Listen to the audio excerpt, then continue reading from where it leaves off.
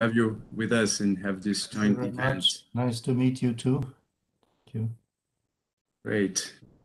So 30 seconds and we start. Is everyone here? Lucas Ivan, o Vitor que trabalha comigo vai entrar mais tarde só, tá? Então eu vou apresentar, não se preocupe, tá? E Pedro, Miguel, Vitor. O Vitor. Tá. Lucas. Tudo bem, Pedro?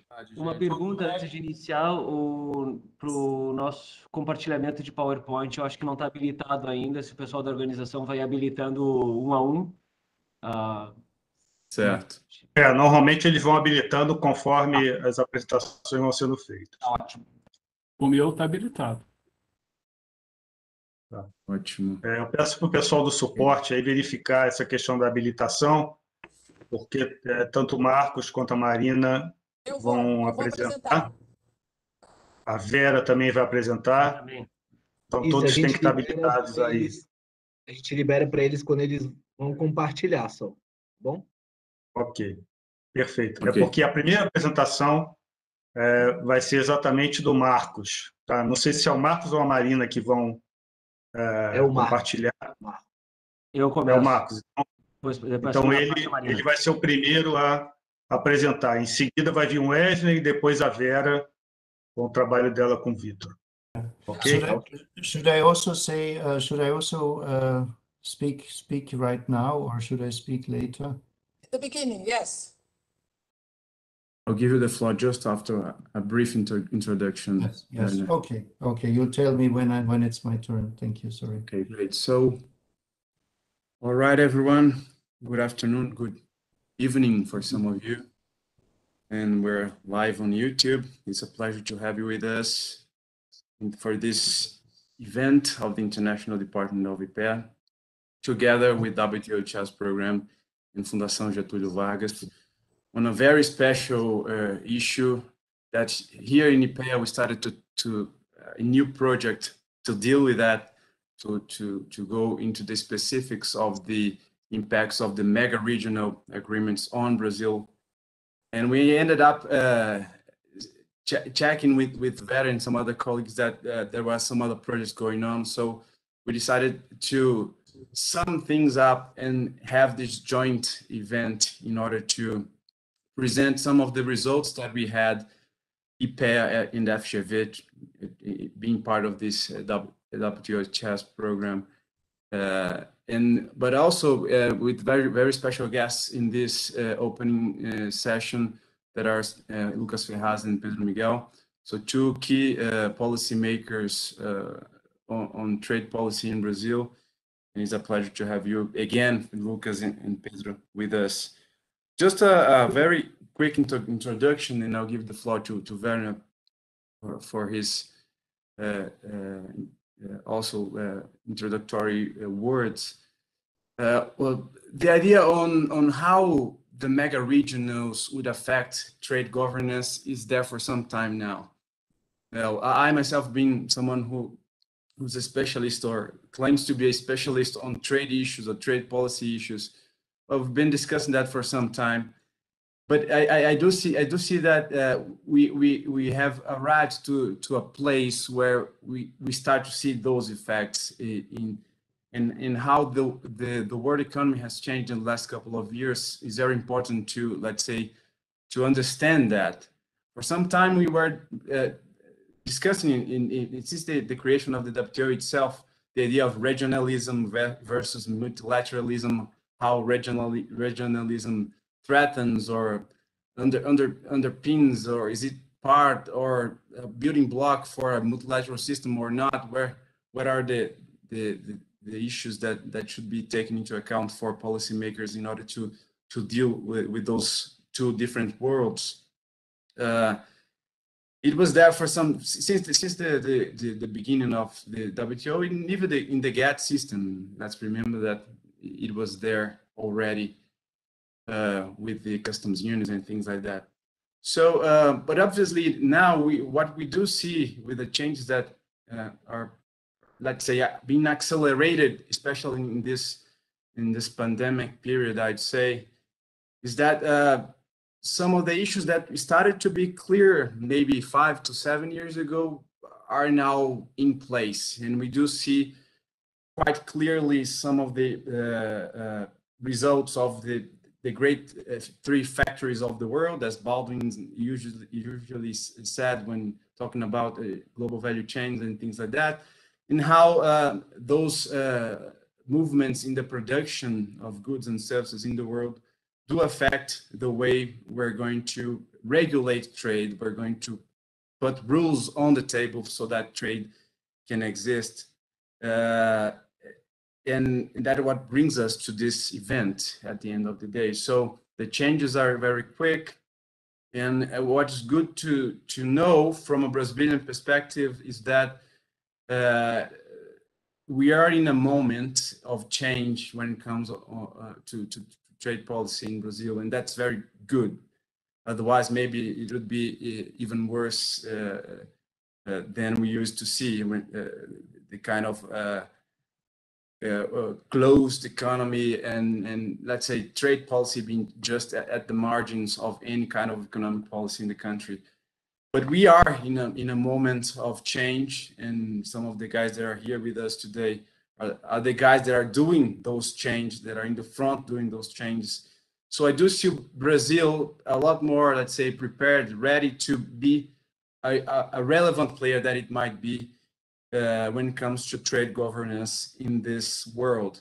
But obviously, we're not as big as we should be when it comes to international trade, but we are a big economy, and an economy that is trying to open up, to modernize itself, to go to a new level of development with increasing productivity and well-being of our citizens. So trade policy, I'd say, started to be, at this point in time in Brazil, an important tool of economic policy, and we've been seeing many changes when it comes to instruments and specific policies regarding trade and investment at large.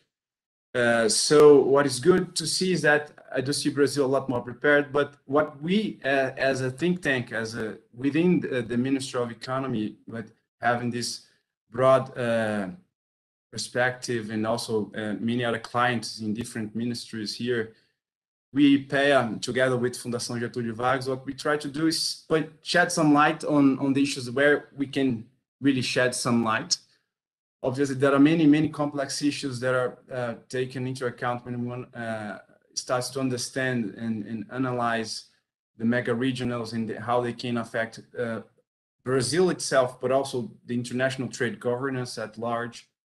And we're going to be able to, together with Fundação Getúlio Vargas and the WTO Chess program today, to give a hint, or at least a quick overview on some of the results of this year-long projects that we have at Ipea and at FGV. So welcome you all, and please, Werner Zdouc, Director of the WTO Chess program, the floor is yours. It's a pleasure to have you here. Thank you very much. It's a great pleasure to participate as the Director of the Knowledge Management Division, which, as you know, now runs the CHAIRS program together with an experienced team, following the footsteps of Martin Smeets and others who have founded the program. And I want to firstly thank Vera for what she has done together with the research team. I've been introduced today to more of your team, more professors, but I'm thinking back last year, around a year ago, when you first proposed this idea together with the chair from Argentina, together with Valentina Delic, how you designed this the project, how you selected the mega regionals, also those that Brazil and the EU participate in.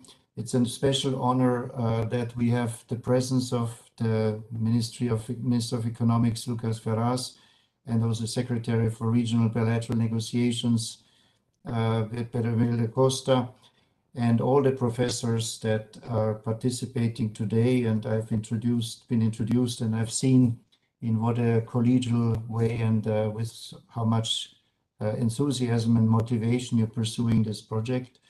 As you know, the CHAIRS program is there to support and promote trade-related academic activities with policy relevance in developing and the least developed countries. The Brazilian chair has been really very strong in this context. I remember when DG Azevedo came here, one of the first things he told me that he went through the hands of the Brazilian chair being trained on trade remedies and on many other matters. And I think the Brazilian chairs for many years has been very closely related also with the personal relations with Ferraz, with the policymakers, with the government, with the Rio Branco Institute, with the training for the diplomats that joined Geneva.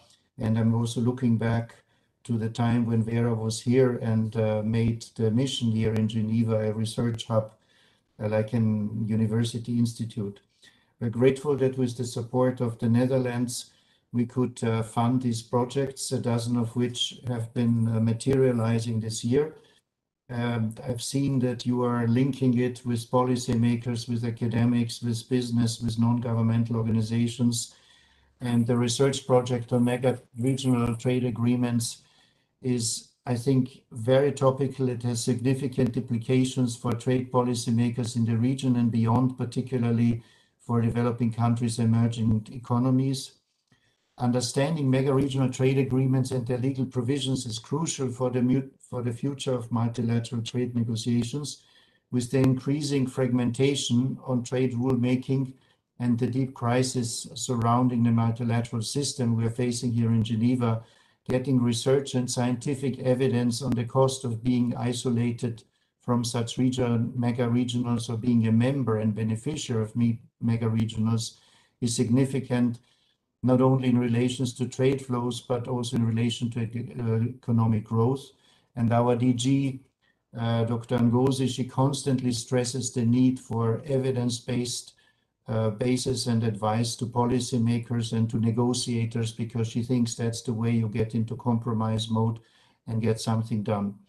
Regional trade liberalization, as we know, can support long-term multilateral liberalization if regional agreements are truly market opening and contain harmonized components that are apt to become precursors for creating new and deepening existing multilateral agreements. When negotiated in accordance with the pertinent principles in the WTO agreements like Article 24 of the GATT and Article 5 of the GATS, these mega-regional trade agreements can support free trade and the multilateral trading system in the longer run and contribute to the world's economic recovery amid the COVID-19 crisis and pandemic, and to build better resilience in response to future crises, and also being a laboratory for testing new provisions in regionals that in the multilateral system are difficult to agree on. And we have seen with some of the regionals that you are researching, like the RCEP, the Regional Comprehensive Economic Partnership Agreement, but also that is the biggest in terms of economic output, but also the CPTT, which was saved after President Trump abandoned it. The CPTPP has been negotiated and has been also a laboratory and a breeding room for provisions that would otherwise in the multilateral system not yet be possible. For example, when you think of competition law or procurement and investment liberalization, and the same may also hold true for RCEP and for the mega-regionals that the European Union has concluded with other regions in the world, including Mercosur. So all these projects are very topical. They are very important at the current juncture, and that's why it's so important that the Brazilian chair is analyzing this. And I find it particularly noteworthy that the GTAP model has been used to conduct economic impact analysis on the emergent countries like Brazil, but also in other regions of the world with Argentina and maybe other chairs in Russia or India, South Africa, to the extent they can participate. There's little doubt that the trading system has changed fundamentally over the past years with the rising emerging economies, of which Brazil is one. These countries perceive risks and opportunities of these mega-regionals and act upon them. And this will likely influence the future architecture of the whole world trading system, because, as I mentioned, test provisions and approaches are tested that could become the precursors for what the WTO can achieve later on. Emerging countries are expected to shoulder more responsibilities and play a more important role in shaping the future architecture, and the COVID-19 pandemic that disrupted trade and supply chains also necessitates testing new provisions and new grounds in putting in place, overcoming the trade restrictive measures that have been put in place in recent months and 1.5 years. Therefore, understanding the limitations of existing trade agreements and preparing policy guidance on how to respond to the post-pandemic recovery in the least trade restrictive manner is one of the most important tasks, not only for Latin America, for the mega regionals in other areas, spanning other areas of the world, and for the WTO in Geneva. It's a special honor, and it's very important for us from the Chairs Program to support this highly topical research to better understand the impacts of mega trade agreements on emerging countries in the region and across regions. I'm looking forward to seeing the outcomes of this workshop and your project that is ongoing for a year now, to being published in renowned journals, to being conceptualized as trade policy recommendations and background materials, not only for the Brazilian government and the Brazilian mission here in Geneva, but also beyond in the context of GRULAC and developing countries, and as a stepping stone for multilateral organizations. I wish you all great luck, and I would like to thank you for all the motivation, the work you've already conducted so far, and thanks again to the ministers and to the professors and to Vera in particular. Thank you. Thanks, Werner. Lucas Ferraz, the floor is yours, Secretary of Foreign Trade. Thank you, Ivan. Good afternoon, everybody. I was not expecting to make my opening remarks in English. I assure you, I prepared a very beautiful text in Portuguese. But anyway, I will try to convey the main message of my text in English, of course. So again, thank you, Ivan, for the invitation. It's always a pleasure to attend the seminars promoted by Ipea. I'd like also to say hello and to greet Vera, Fernando Ribeiro, Cícero, and of course Werner Zdouc, the coordinator of the chair program at the WTO. Great pleasure to be here. Very important topic, and I would like to make a few comments on this regarding the current Brazilian trade policy. As you all know, Brazil has been a very protectionist economy over the last decades, and I think this reality started to change in 2019 when we took office. When the new government, Jair Bolsonaro government, started in the beginning of 2019. Over the last 3 decades, we had more than 300 agreements formalized in the scope of the WTO. And over the same period, the only significant agreement that Brazil has formalized was Mercosur in 1991. As I said, I think this reality started to change in 2019, when we finally concluded the negotiations with the European Union. The Mercosur European Union agreement is among the 5 largest trade agreements in the world, and is by far the largest agreement formalized by Brazilian authorities so far. We also formalized the agreement, we also concluded the negotiations with EFTA countries. We also started the accession process of Brazil to the GPA, the Government Procurement Agreement at the WTO, a very significant agreement that will open a potential market for Brazilian exports of nearly $1.7 trillion per year. And we have been also negotiating significant agreements like the one with Canada, South Korea, and Singapore. Regarding the impact analysis of those agreements, the ones that we have concluded, and also the ones that we have been negotiating, we estimate the gains, from this big portfolio of agreements of nearly $300 billion for the coming 20 years. In 20 years for 2040. I mean, the cumulative gains for GDP. In terms of exports and imports, we estimate a cumulative gain of nearly $600 billion. And for investments, a cumulative gain of the order of $180 billion cumulative gains until 2040.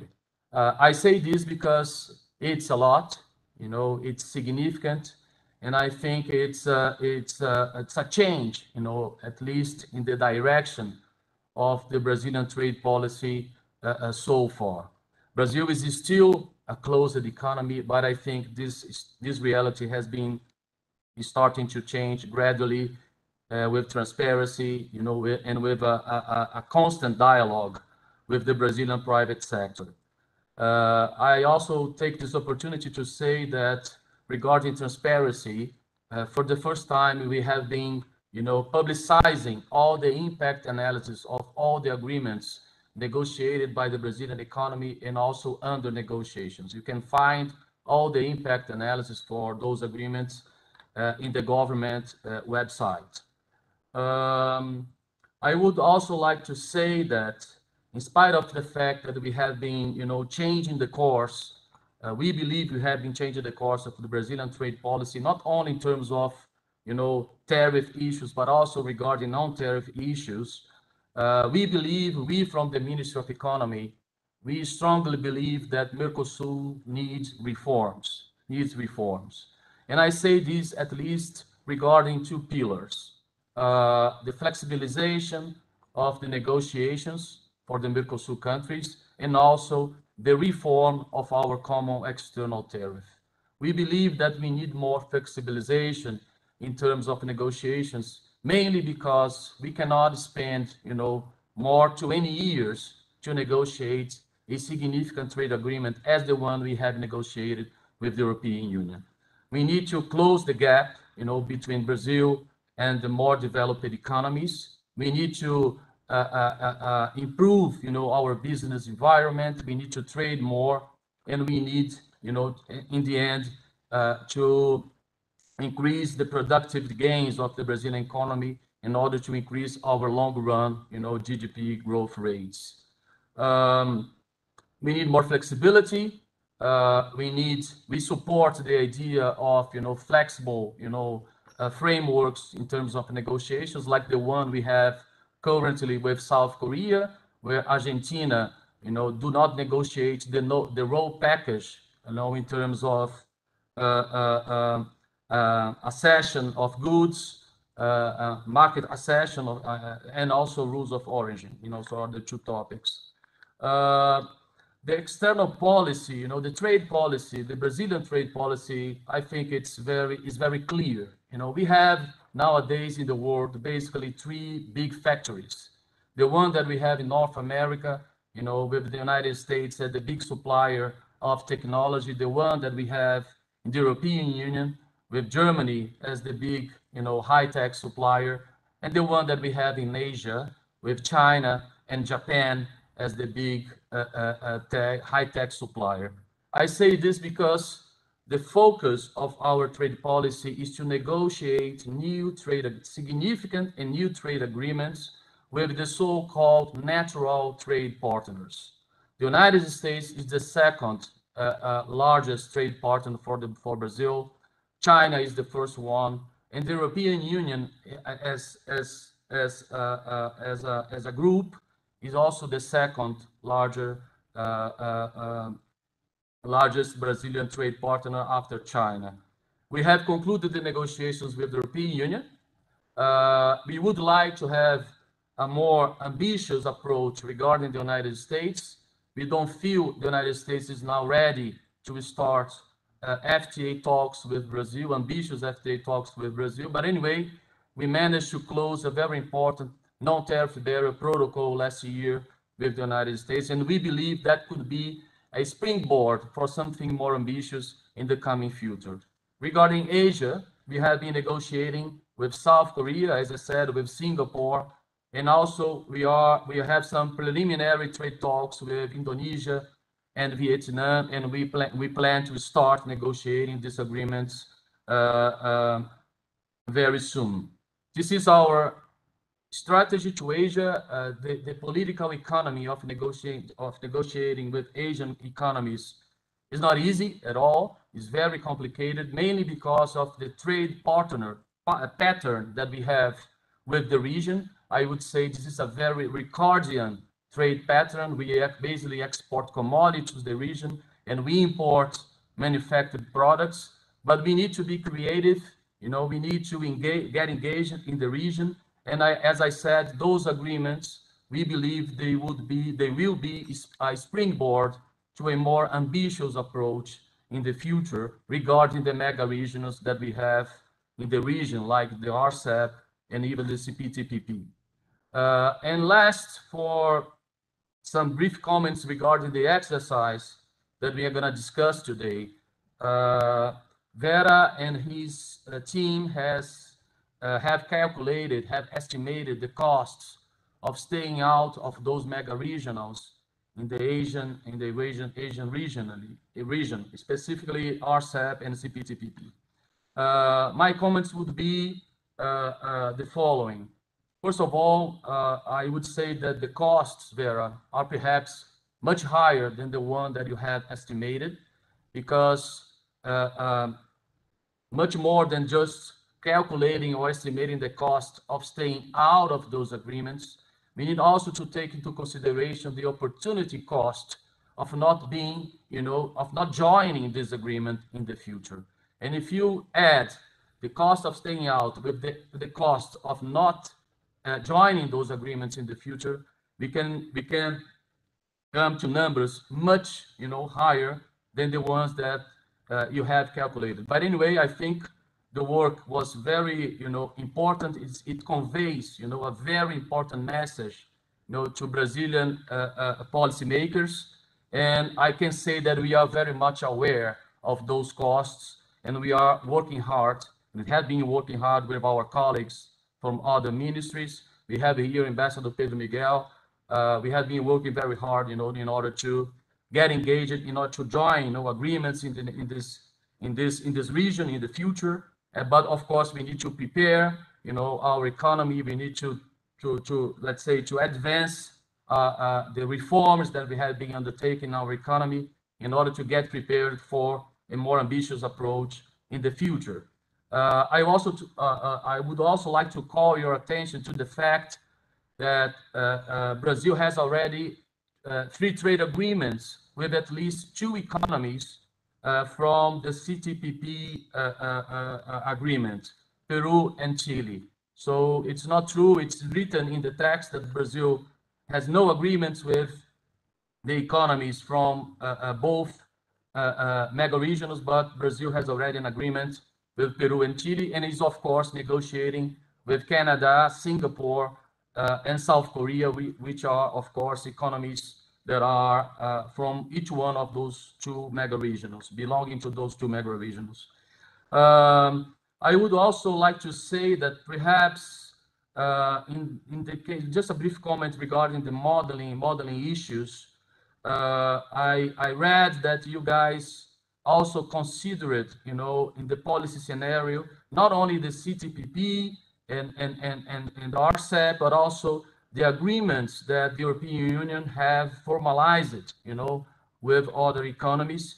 And I would say that perhaps in order to have, a better appraisal of the real impacts on the Brazilian economy in the future, we should also consider in the baseline scenario the agreements that Brazil has already concluded, like the one with the European Union and the one with the EFTA countries, and perhaps the GPA, if it's possible, in spite of all the difficulties that we have to find good data in order to simulate the impact of the government procurement agreement on the Brazilian economy. And then last but not least, the last question, Professor Vera, are you really sure that the United States would like to come back to the TPP? You know, it's you made this hypothesis. It's there. You consider the United States, you know, in the agreement.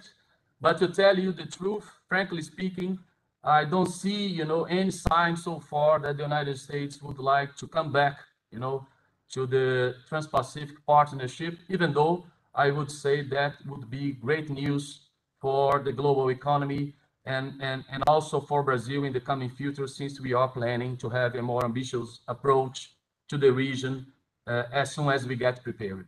So that would be my comments.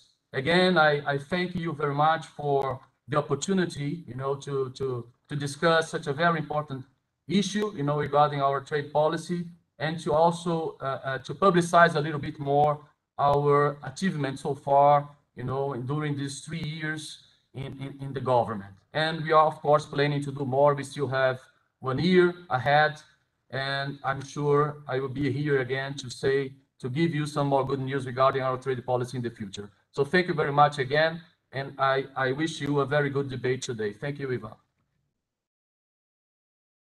Many thanks, Lucas.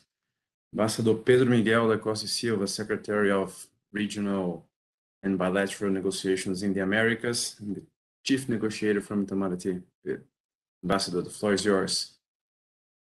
Thank you, Ivan, and good afternoon to all participants in this event, with a special hello to the members of this opening panel, the Director Werner Zdouc, and my colleague, Secretary of Foreign Trade, Lucas Ferraz from the Ministry of Economy, and I also would like to say hello to the other panelists. I would like to thank Ipea for the opportunity of sharing the point of view of the Brazilian Ministry of Foreign Affairs in this very interesting, complex, and timely discussion. I have recently benefited from a preview of the study made by Professor Vera Tortensen about the impact of the mega-regionals on Brazil and on other emerging economies. Her presentation emphasized not only the implications related to trade diversion and market share loss, but also the cost of opportunity of being absent from the construction of the new regulatory arrangements established by these agreements, while still being subject to the systemic changes they bring. From there, I could draw 3 main conclusions. The first one is that Brazil has to open up its economy and diversify its trade partners, since countries that are less integrated into the global value chains might become increasingly unable to cope with the new trends and rules in international trade. The second one is that Brazil has to negotiate ambitious and comprehensive agreements and try to bring its own interests to the ongoing process of deep regulation through bilateral and regional agreements. And in third place, Brazil has to maintain its efforts to renew and reform the WTO as a way to reestablish its role as the main rule-setting body for international trade, strengthen its role of monitoring and ensuring transparency in the implementation of new trade agreements, provide a forum for dispute settlement, and stimulate the discussion of issues of concern for developing countries that are not always properly addressed in regional agreements. The good news that I bring here today is that I believe that Brazil is fully engaged in all 3 strategies, and I think that Lucas has already mentioned some of these. Diversifying its trade partners and becoming more integrated to the global economy, negotiating regional trade agreements, and being part of the designing of new trade rules, and at the same time encouraging the renovation of the multilateral trading system. First, an intense agenda of trade negotiations is underway. Mercosur is negotiating FTAs with Canada, the Republic of Korea, Singapore, and Lebanon. We have also been discussing the expansion of agreements already in force with Israel, India, and Egypt. We have proposed trade agreements to Central American countries. As Lucas mentioned, we're in the concluding stages of preparatory studies to launch negotiations with Indonesia and Vietnam. And we are always looking for new potential trade agreements with partners such as Japan, Great Britain, or the Eurasian Economic Union, to name a few. Of course, moving forward in these different negotiations depends on a complicated equation that varies case by case. In some instances, we have to forge consensus within Mercosur. In others, prospective partners need to be ready to engage, which is not always the case. As you all know, in 2019, Mercosur was able to conclude negotiations of comprehensive agreements with the EU and EFTA. Lucas has mentioned already that the impact of the Mercosur-EU agreement, which can be considered a mega agreement by any aspect, and accounts for a higher GDP than CPTPP, for example. And these agreements are milestones in Mercosur's trade policy by covering not only trade in goods, but also trade in services, investments, and government procurement. Mercosur also goes beyond its commitments within the scope of the WTO and has been including in its agreements provisions on sustainable development, small and medium enterprises, and cooperation. The list of potential partners previously mentioned shows very clearly that we have been prospecting new trade agreements with countries in different continents and with different levels of development. Some of them are key players in the mega regional trade agreements. We understand that the diversification of partners with different profiles can generate incentives for a greater number of economic sectors, leveraging the benefits of a broad network of trade agreements. We also consider that by negotiating on a building block basis with a selected number of strategic partners, Brazil and its Mercosur associates will be better prepared if we ever decide to join another mega agreement. In terms of the negotiating dynamics, the process of joining a mega agreement seems more beneficial to a candidate who already has a network of bilateral agreements with most of its members. The gap to overcome in terms of opening markets and adjusting to new sets of rules will be much smaller. And instead of a fixed menu, you can start with a la carte approach. Lucas has already mentioned this also, but among the signatories of the CPTPP, Mercosur already has free trade agreements with Chile and Peru, with which Brazil is also deepening its trade commitments. The South American bloc, as already mentioned, is currently negotiating with Canada and Singapore. And we have bilateral agreements or ongoing negotiations with Mexico. We have recently concluded an exploratory dialogue with Vietnam. As stated before, Mercosur is interested in a free trade agreement with Japan and maintains contacts with Australia and New Zealand through the trade dialogue mechanism established with these countries. Finally, a word about the WTO.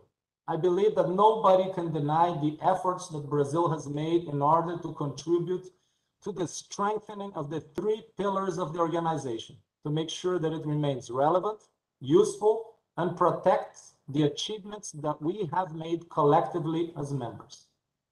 In summary, we in Itamaraty believe it is necessary to expand Mercosur's network of trade agreements, and we have been taking steps in this direction. And we are certainly aware of the importance of the mega regional trade deals. However, at this stage, we believe that through bilateral or bi-regional negotiations, we could start from a more balanced ground and therefore have a broader margin for negotiation than in an accession to an already closed package. At the same time, we have to make the necessary studies and preparations to be ready for the challenges that we will face. Before I conclude, I think it is important to mention the other trend that we are witnessing today.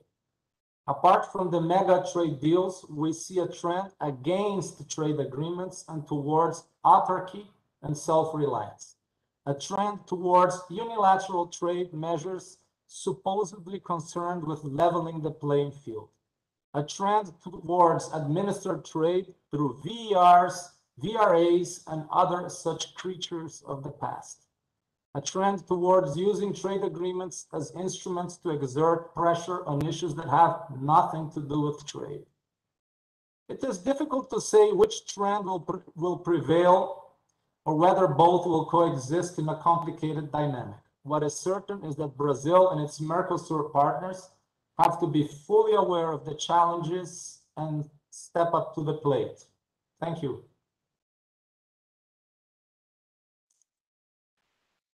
Thanks, Pedro. Excellent. Well, with that, we close this opening session. Let me thank Pedro, Lucas, and Werner for being with us. If you can stay for some time, please do stay with us. And I give the floor to my colleague, Fernando Ribeiro, who coordinates the trade studies area and agenda that is quite strong at Ipea. Fernando, the floor is yours, please. Now you manage. Thank you very much, Ivan. Good afternoon, good evening for everybody, especially for the WTO officials that are accompanying this event. And I'm very pleased to coordinate this roundtable to discuss the mega agreements and their impacts. And today we will have 3 papers presented. 2 of them were made by visiting researchers of Ipea, and 1 from Getúlio Vargas Foundation in São Paulo. The 2 papers made in Ipea will be soon published in Ipea's Bulletin for International Political Economy, that has been published, periodic that has been published since 2010 at every 4 months by the International Economic and Political Studies Department.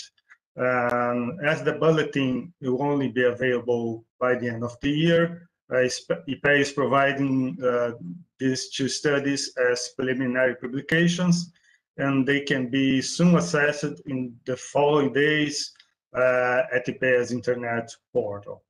The first paper, that's authored by Maurer de Salles and Marina Egínio de Carvalho, is dedicated to make a comparative analysis of the regulatory framework of 3 of the most important recent agreements, namely the CPTPP, the RCEP, Comprehensive Regional Economic Partnership, and also the Africa Continental Free Trade Agreement. And they are working for some months in this theme, and it's also a work in progress. And the authors will bring us a preliminary analysis of the structure of each agreement and the main regulatory features. The second paper of Ipea, made by Wesley Faria and Ademir Betarelli Jr., aims to assess the economic impacts of Brazilian economy of these 3 mega regional trade agreements using GTAP model. The third paper makes something similar, also using GTAP, an assessment of the impact of the regional trade agreement, but with different features. The paper was carried by Vitor Vieira and Vera Torstensen, researchers of Getúlio Vargas Foundation in São Paulo, and this paper was made with the support of WTO Chairs Program. The paper is also devoted to analyze the impacts with GTAP, but they consider the impacts not only in Brazil, but also Argentina, Russia, India, and South Africa, what they call BARISA. And their simulations consider 3 different scenarios. The TPP-12, including the United States, jointly with the European Union, plus 4 countries, Canada, Singapore, Vietnam, and Japan, that has free trade agreements with the European Union. Another with the RCEP and EU plus 4, plus these 4 countries, and also a third with TPP-12, RCEP, and EU plus the 4 countries. And so they try to assess the cost of being isolated from this mega agreement. And this is a paper that will be published soon as a discussion paper of Getúlio Vargas Foundation. I think that will be very interesting to see, and especially to compare the results of both papers of modeling use GTAP, because they consider very different hypotheses, as we will see, The results are different, but they go in the same direction, and they leave basically the same message, especially for Brazil. And it's important also to discuss the trade regulation, because we think that these mega agreements will, in some sense, change and affect highly the international debate on trade regulation in some crucial matters, especially technical barriers to rules of origin, investment, e-commerce, environmental issues, and so on. And so I will now pass the floor to the first presentation by Marcos Maurer and Marina Egidio. You can go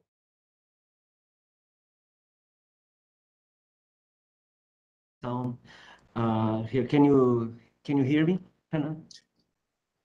Yes. Well, good afternoon to all. Thank you very much for the invitation, and my name and in name of Marina for this interesting joint event that is being promoted by Ipea. I'd like to thank Ivan Oliveira for the invitation, Fernando Ribeiro for the organization of the event and coordinating our project, and to acknowledge and thank the presence of the authorities from the WTO, from the Secretary of Foreign Trade, Secretary Ferraz, and from Itamaraty, Ambassador Pedro Miguel. I'd like to thank for your presence, and also for all the invited guests and speakers that join us today. Our project, as Fernando has already highlighted some of the aspects. So we will today try to center our presentation, Marina and myself, in three parts. Broadly present the project that has began roughly 6 months ago, then comment on some of the preliminary results that we achieved so far. Then Marina will carry on with the presentation, and then at the end, we will conclude with some elements that are under debate for further analysis by our project. We would like to share them with you, and we'll really appreciate your comments and your feedback on the path that this project is heading. Basically, the main objective of this project is to understand this phenomenon of the new generation of mega trade agreements and their impact on Brazil in terms of foreign trade and foreign investments, emphasizing that what our main scope is to realize a comparative analysis of the regulatory frameworks of the three of these most recent texts, namely the CPTPP, the RCEP, and the African Continental Free Trade Agreement. So it's a quite extensive scope, and we are advancing, currently concluding our 6 months of research. Phase 1 already concluded, and Phase 2 is to be concluded by the end of the year. We have some products already to discuss, some of them inside Ipea, and one that is already ready to be published, as Fernando already mentioned, in the next edition of Ipea's bulletin. But we would like to some major highlights on these three products, because it's through which we are working on some methodologies that we were trying to extract some comparative analysis on these three agreements. Our first block of products are the executive summaries. They have a slightly different profile compared to the executive summaries that we all access, that are the institutional official public ones made by the secretariats of the agreements. We're focusing on more technical issues in terms of memberships, in terms of accession process, and especially dealing with the regulatory framework. They have a common structure, so they're easy to compare, easy to analyze transversally. And they have an important aspect to highlight that there is this kind of material is still unpublished in Portuguese. So when we have these kinds of material published in Portuguese, we will have an important assets provided by this Ipea project. The second product that we are working on is this legal matrix. We're basically working on an Excel format over 1,000 cells with already filled in with qualitative information, through which we are trying to identify, disaggregate, delimit the very specific details of each rule, discipline, and provision to try to advance in comparative ways, to try to systematize and obtain some degree of comparative ability of these three agreements. And we also need to advance with this progress towards priorities, Brazilian current priorities that were sent to Ipea and to our project by Itamaraty, and we will comment on this later on. And our comparative analysis, that is the main core of our presentation today, with some preliminary parameters that we already have identified. They are currently under validation, and this seminar is an important space and moment to exchange opinions and information on these parameters. Basically, we're dealing with three. They're not mega regional. They're not mega agreements. Not only in terms of trade, they're not mega regionals. Not only in terms of number of members. They're also in terms of legal texts. And we will analyze this from a perspective of legal density, and we'll comment on this during this brief slide. When we deal with agreements that we have over 30 chapters, like TPP, 20 chapters of RECEPT, and only 3 protocols when you got the African Continental Free Trade Area. We will try to reflect during the project why is this important? Why is legal density important, and does it matter? But first of all, one important element already compared in terms of comparing structures is these highlighted chapters that we have here in terms of chapters that were present in TPP and not present in on the other agreements, not present a priori, because an in-depth analysis of RCEPT allowed us to identify regulation dealing with textiles, dealing with state-owned enterprise, dealing with regulatory coherence and transparency development also in RCEPT. So analysts sometimes hurry to affirm that these chapters do not exist in RCEPT, which is not completely true, because a substantial mapping of these chapters of these agreements needs to be duly deepened and will be one of the central objectives of this present work. So does legal density matter? This is a first reflection, first thought that we carry in mind. Maybe not so much in terms of trade flows, in terms of definition of investments, of migration of intellectual property, and the core structure of value chains. But it does matter when we deal with standards and regulations, as Fernando already mentioned, the core transformation that is being promoted by these agreements.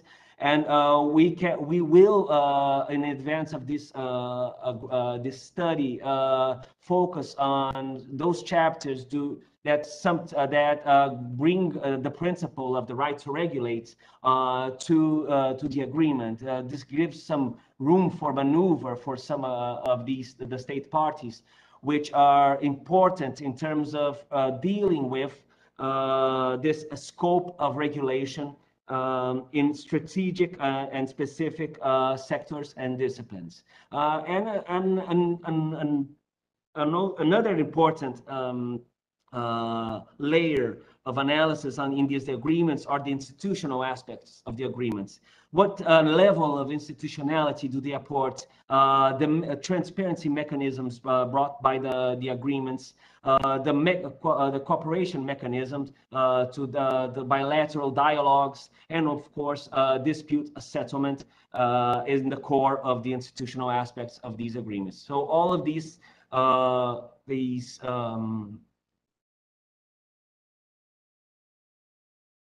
we? Did we carry on? Can I carry on? Okay. Do we next? This is this next slide, although very small to read. The purpose is exactly to illustrate, by one hand, what legal density means, the amount of disciplines covered, total of chapters, annexes, and pages, and the other hand, the disciplines that are substantially covered in chapters, not formally named by the discipline. So here we can, in red, you can highlight some of these chapters that I have already pointed out that normally, usually are identified as a unique contribution of TPP, but we are also already detecting them inside our CEP in different levels, in different approaches, but they are there, and we will carry on advancing on this comparative analysis. In this next and last slide that corresponds to my presentation, and then Marina will take the floor. One important aspect here to analyze is to identify an aspect that has been identified during the preliminary analysis of these three agreements that relates to the negotiation modalities adopted by state parties. Here, either Secretary Ferraz and Ambassador Pedro Miguel pointed out the importance of this aspect. In all three agreements, we detected the use of flexible negotiating modalities in different degrees, in different areas, and for different reasons, of course. But nevertheless, it is always present in all three mega regional agreements. We define them as built-in agendas, as a positive aspect of this negotiation modality. We've identified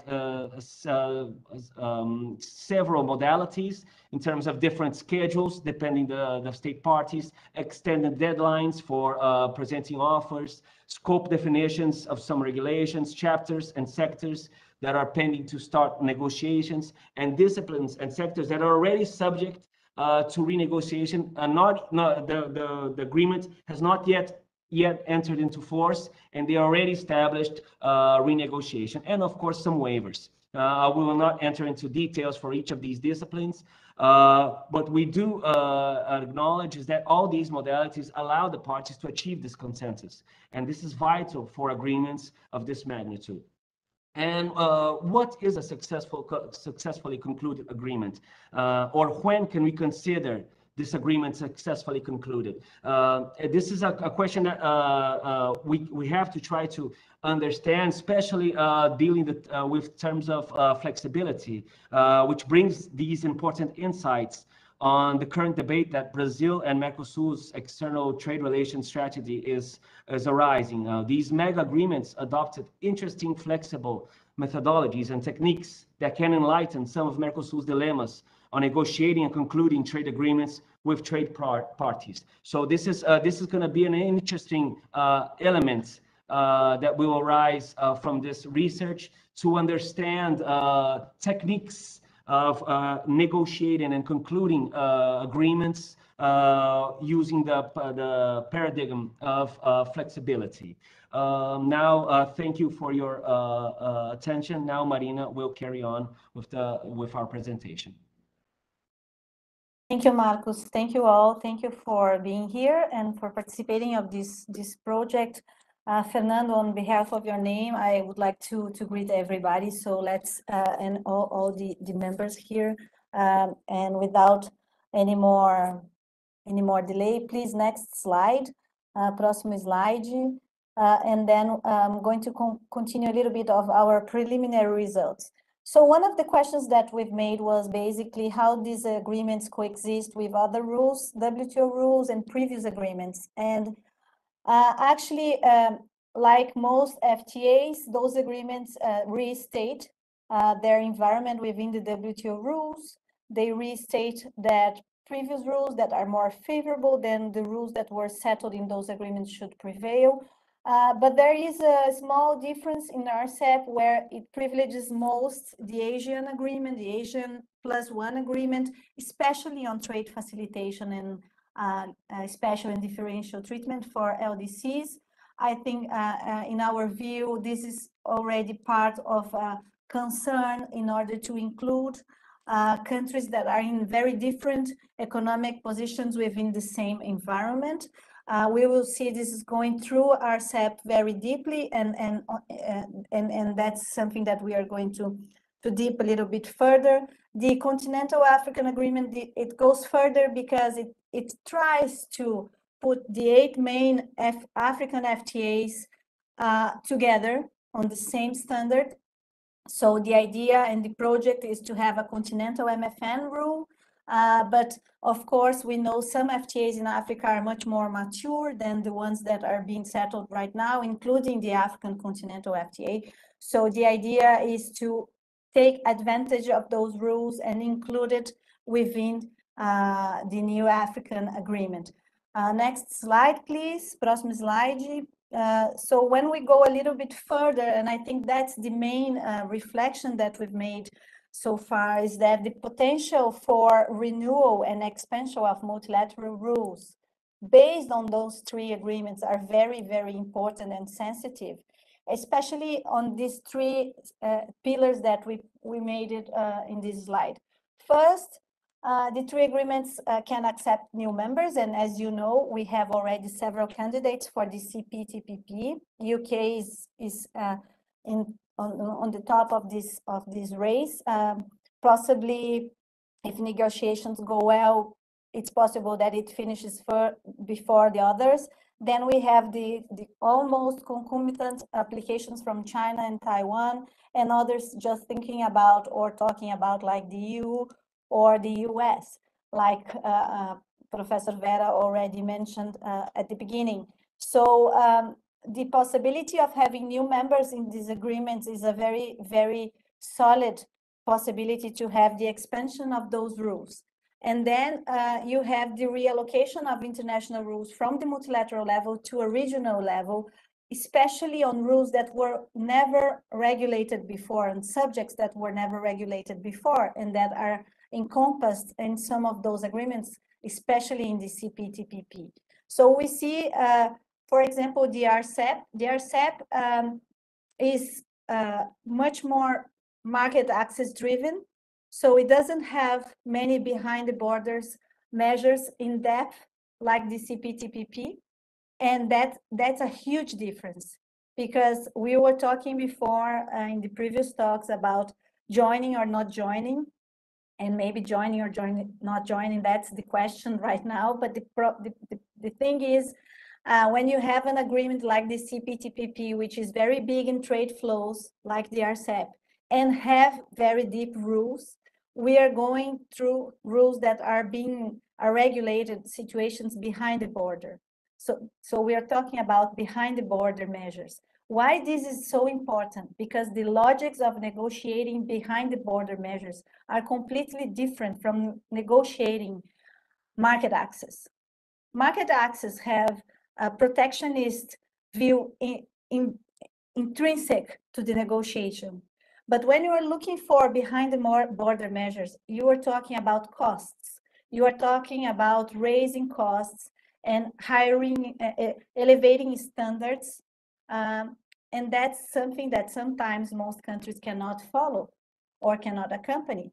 That means in the end of the day that if the measure is behind the border, it's an environmental standard, and it's raising a new cost on consumers, countries will have to pay another kind of attention in order to say, I can agree with that. It depends if its level of development can comply with those rules, if can reach those costs, and if can turn those costs in an opportunity.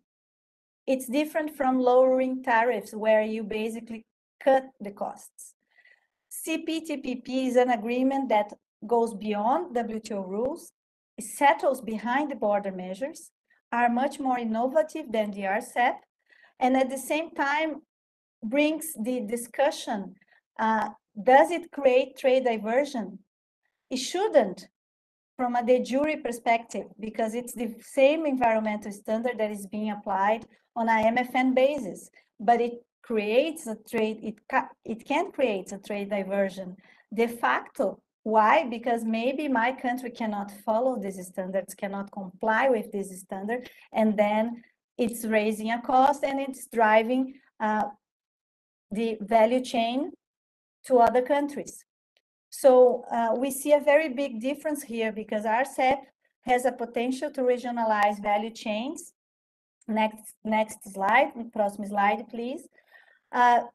Why does it, RCEP can create a regional value chain? Because it's very market access driven. So that means the rules of origin are going to be important for goods. For services, they were not so successful, but for goods, they were very important. And countries that are within those borders are going to be able to negotiate, to export, and to create trade flows very significantly. Whereas when you look at the CPTPP, beyond market access, you have the situation of behind the border measures.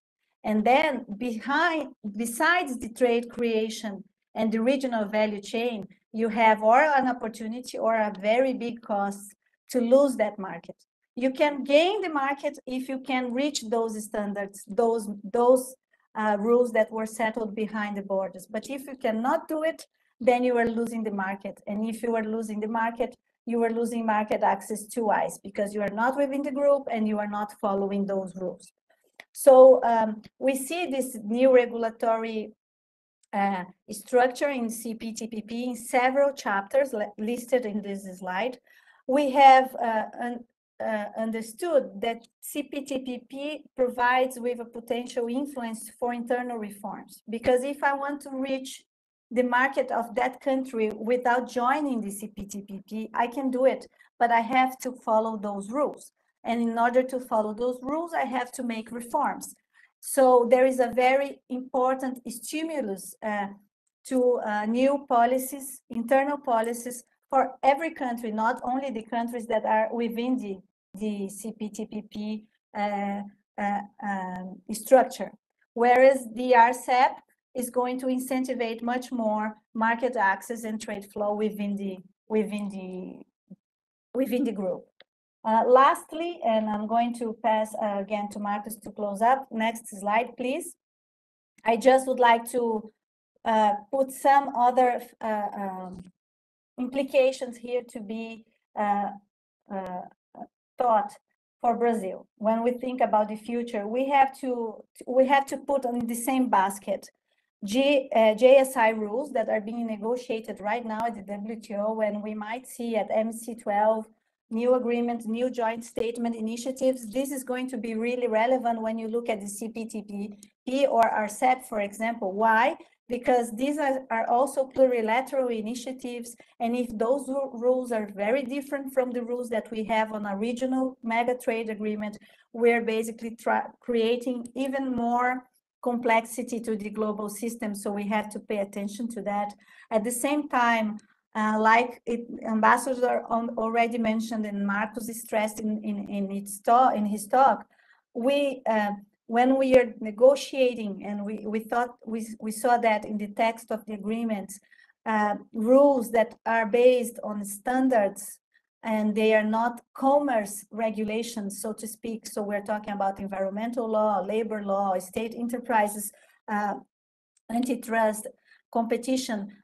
You see countries included variable geometry within negotiations. meaning that countries have to be considered individually, and they have to have time, they must have time to adapt in order to comply with those rules.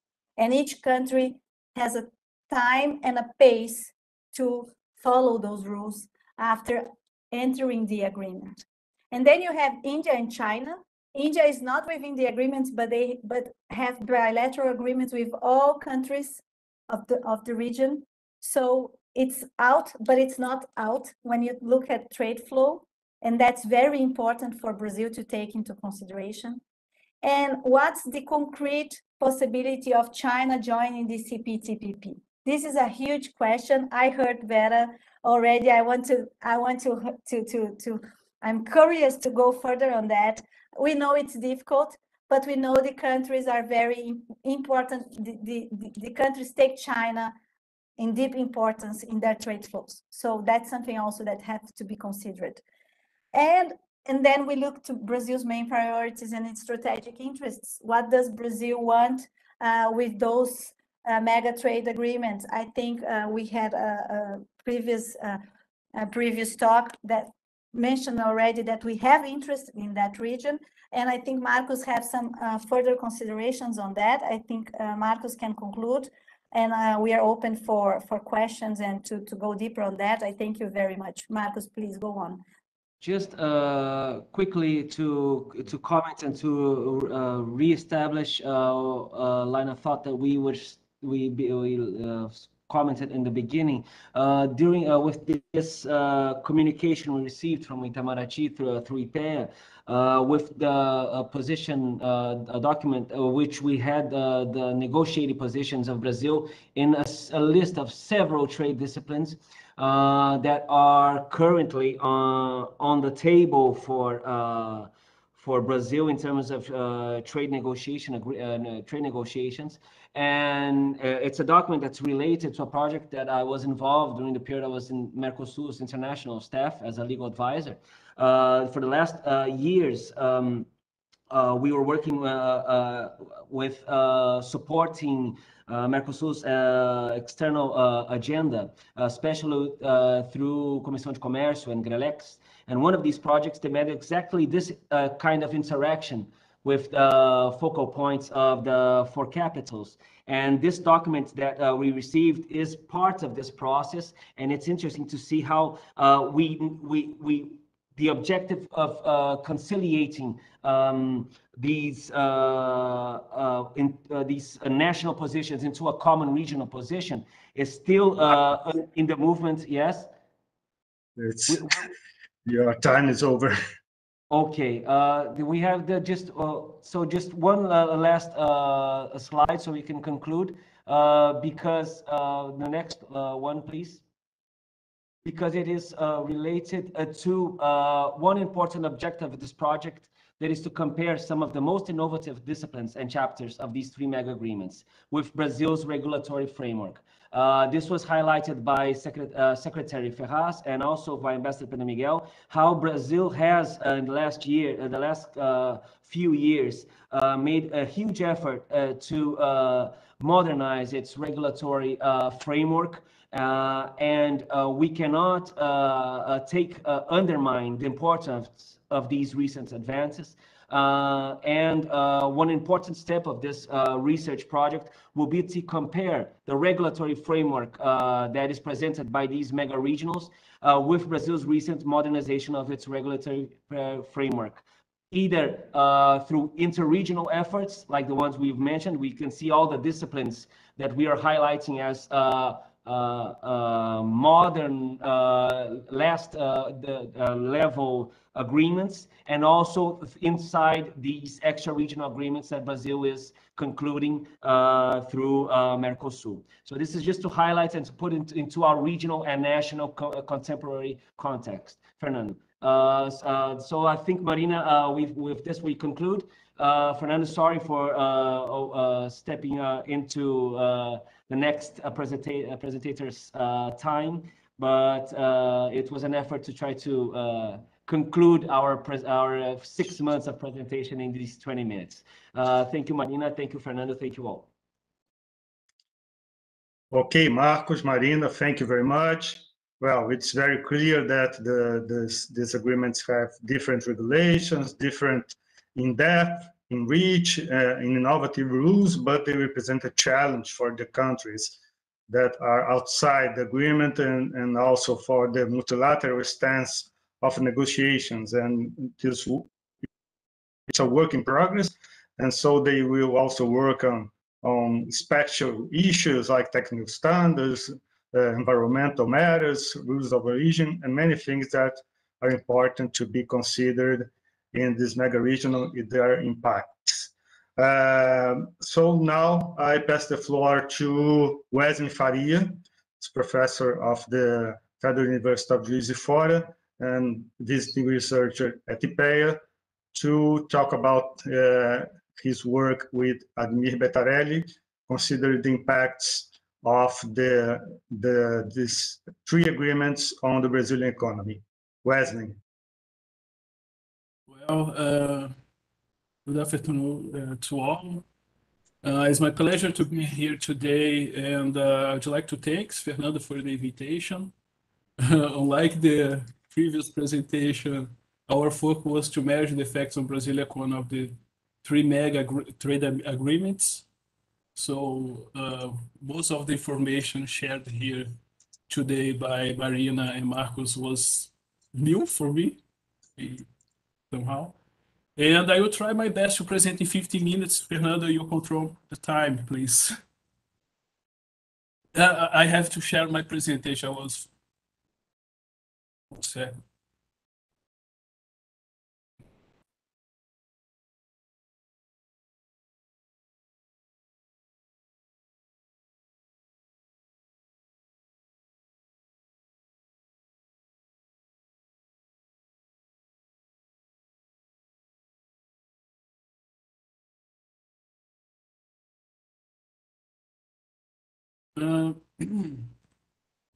Okay. Here you can see the outline of this presentation. I have only 15 minutes, so it's not too much time to go very deep in details about the study, but I'll try to summarize it as much as possible. I will present very briefly the introduction, some information about the agreements. Maybe this some information about the agreement is not that important because the previous presentation, but some important information about the agreements, then methodology, main results, and conclusions. So the goal of this study is to evaluate the impacts of international mega agreements on Brazilian economy. These three agreements are the Regional Comprehensive Economic Partnership. I will call this agreement RC, agreement for short. The Comprehensive Progressive Agreement of for Trans-Pacific Partnership. I will call this agreement of CPT agreement for short. And the African Continental Free Trade, I will call this agreement of AFC for short as well. In order to achieve this goal, we applied a global CG model, the GTAP. I apologize in advance, but I caught a flu 3 days ago. Then my throat and my nose are killing me, so I will try to speak as fast as possible. Here you can see some information about the first agreement evaluated, the RC. This agreement is composed by one region, Asia, and other 5 countries, China, Korea, Japan, Australia, New Zealand. Asia is economic bloc formed by Brunei, Cambodia, and other countries. These countries combined represent around 30% of the world's GDP and population. Once running, the agreement aims to eliminate tariffs for 90% of goods traded between participating members over a 20-year period. Here you can see some information about CPT agreement, which is another agreement evaluated in this study, and this agreement includes 11 countries, if I'm not mistaken, and these countries represent together about 13.5% of the world GDP, with a market of 500 million consumers and and a trade volume of $356 billion. This information is for 2017, available on World Bank website. This agreement was signed in 2018. It was also known because the United States has, people said this before, was the one main motivator of the agreement, but President Donald Trump did allow to allow the United States to enter. Another reason of particular interest about this agreement is that the UK has shown some strong interest in joining the agreement. I don't know how far is this negotiation. The goal of this agreement is to eliminate tariffs and reduce barriers to 98% of exports among members.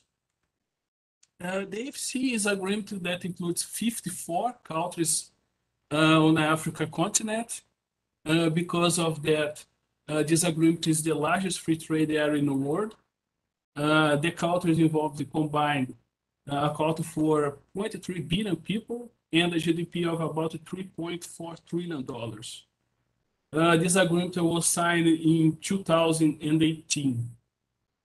Complete information would be achieved to consider a later period of another 5 years.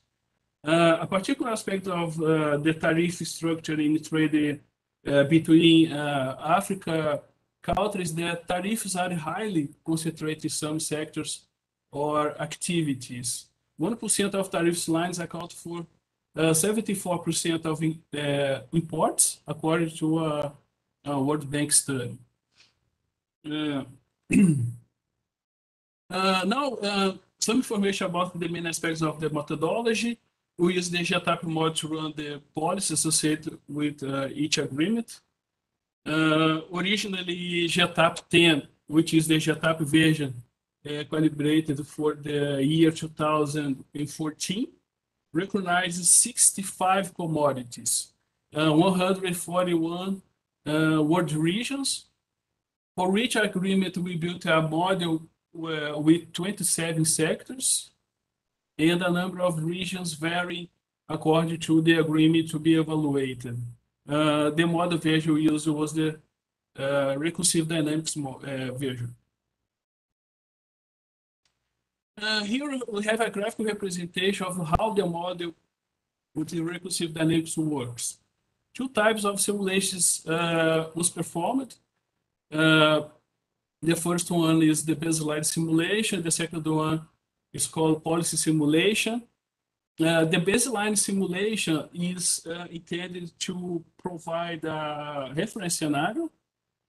Said simulation provides the trend and trajectory of the economy, and this simulation is divided into two orders: the historical simulation and the projection simulation. The difference between historical simulation and projection simulation is that historical simulation uses no information about the economy, whereas projected simulation uses estimates on macroeconomic indicators. In the case of this study, we use only information estimated by the International Monetary Fund, the IMF, from 2014 to 2025. So what do we want to look at? Sorry, I was forgetting about the policy simulation. The policy simulation represents the simulation of shocks on tariffs from the operation of each agreement. So what we want to look at is the difference between baseline simulation, which provides a project of the economy without the agreements, and policy simulation. The difference between the two trajectories, the gap in the graphic, as we show here, is the effect on international trade agreement. Here we can see the shocks applied to GDP for each region in a baseline simulation. So the values used for shock for the period 2027 to 2040 are the same applied for the year 2026. And I'm showing here only the values used for the evaluation of RC agreements, but for the other agreements are the same thing. The same thing was done. Somebody may ask, but does the IMF have estimates of GDP variation for these regions? The answer is no. For example, for the rest of East Asia and the rest of the world, we don't have the estimation from IMF. Then the values for each region here, we calculate based on the share of each country's GDP in the region as a weighting factor. This is a detail, but I'm explaining because somebody can may ask about these values presented here in this table. Another point is that RC agreement, for example, is not composed of 4 regions, but this regional structure was used because it requires less processing effort, computational effort, without prejudice to assessment of the effects of the agreement on Brazilian economy. When you form the regions through the aggregation of countries, the tariff structure is also considered, weighted in GTAP. So instead use Australia and New Zealand, these 2 countries have been aggregated into a regional that we call Oceania, which carries the tariff structure of international trade by weighting in the tariff structure of Australia and New Zealand. So this probably would be a question raised by Lucas. For the policy simulation of the RC agreement, a 90% reduction in import tariffs and 90% reductions in NOC tariff from 2021 until 2040 were considered. Tariff and non-tariff elimination was uniform in a period. For the purpose of tariff elimination, the tariffs in the GTAP database for the year 2021 were used as reference. So this data were obtained from the baseline simulations between 2014 and 2021. Altogether, the tariffs of 432 trade relations containing a trade between the members of the RC agreement were reduced. Here we have the same explanation for the CPT and the AFC agreements. In the case of the CPT agreement, we consider a reduction of 98% in tariffs and non-tariff over 15 years. In the case of AFC agreement, we consider a reduction of 19% of in tariffs and non-tariffs between 2020 and 2025. In the remaining reduction of 10% between 2026 and 2035 was applied. For each agreement, here you can see,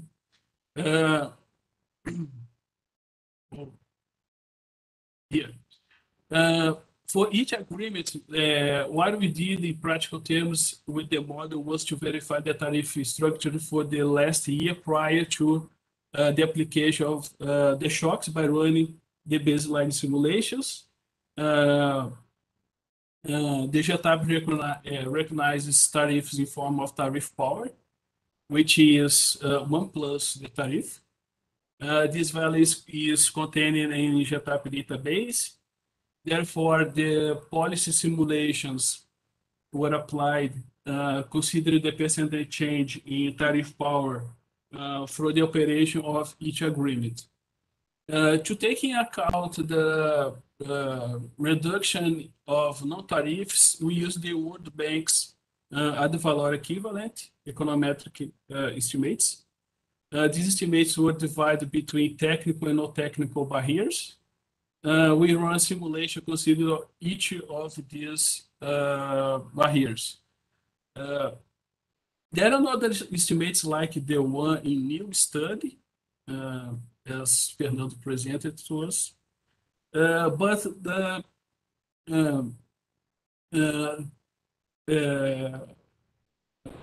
they didn't have this distinction between technical barriers and not technical barriers. So we prefer to use the World Bank's estimates. So we choose the World Bank estimates. One of the downsides of the estimates used is that there were no estimates for some countries, such as Korea. So we use a hypothesis that the structure of barriers in this country is similar to others in a region, such as Japan. Wesley, So, wait. 3 minutes. 3 minutes. Okay. To the results. Finally, the barriers, the variables that affect the volume of trade in a model were used as policies. For example, to elimination non-tariff barriers, the technical term trade use was used. I was explaining this some details because I thought Lucas was here. He was curious about what we did to run the simulation. So I will go fast now in the main results. So here we can see the effects on the Brazilian economy of the RC agreement accumulated up to 2040. We have the total effect is separated by tariff and non-tariff effects. We also have the effect in percentage change in billions of dollars. In general, GDP investment imports would have a negative variation. The drop in GDP would be minus 0.45% or $10.92 billion. Trade current or trade flow is export plus imports. Exports would remain virtually unchanged. The drop in imports can be explained by trade diversion. The agreement makes cheaper to trade the goods between other countries that are part of the agreement, negatively impacting the trade relations of other countries that are outside the agreement. Another point is the results are ceteris paribus. Therefore, no other exogenous response to agreement is considered. Here we can see the same results for the CPT agreement. All indicators would be negatively affected except exports. So we can see this agreement would affect the indicators less than RC agreement.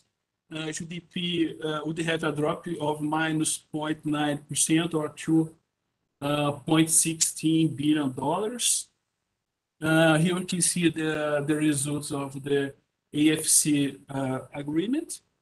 The effects would be even smaller than those of the CPT agreement. GDP would fall minus 0.3% of $0.65 billion.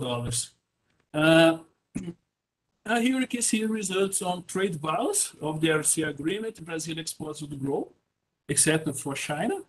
Brazil imports would fall further in relation to China. As exports grow a little, imports fall more sharply, the trade balance would have a positive balance. However, due to the greater drop in imports than the increase in exports, the trade flow or trade stream, as we call it here, would be negative, around $3 billion. Here we can see the results for the CPT agreement. Brazil exports and imports to Japan fall further. Again, there will be a positive trade balance, but a drop in trade stream. Here you can see the results for the FCA agreement. The aggregated results are very similar to those of the other two agreements, but the effects are smaller, are even smaller. Here, export would fall under other agreements, export would increase. That's the difference. Here you can see some sector results. In the report, we present results with time trajectory. Here, for simplicity, I only show the results accumulated to the final period of the simulation. Here you can see that only few sectors of Brazilian sectors of the RC agreement, only a few would have a positive effect on production, cereals, extractive, textiles, for example. A few would increase exports, but this increase is relatively small compared to falls, and the box would fall overall. The falls would be greater in industry sectors. Here we can see the CPT results. Also, we can see that some primary extractive sectors having production and exports positive effect, but the industrial sectors again would have a negative effect. Finally, we can see the FC agreement results, and again the effects are some kind similar, positive effects on primary sectors and more negative effects on industrial sectors. Here we open the effects on destination of Brazil exports for sectors. The results are accumulated. We saw that Brazil exports grow under RC and CPT agreements and fall under the AFC agreement. So these values are here. We can see these results in the last line. In three agreements, the extractive sector would be the one that would increase exports the most. We can see this result in dark green.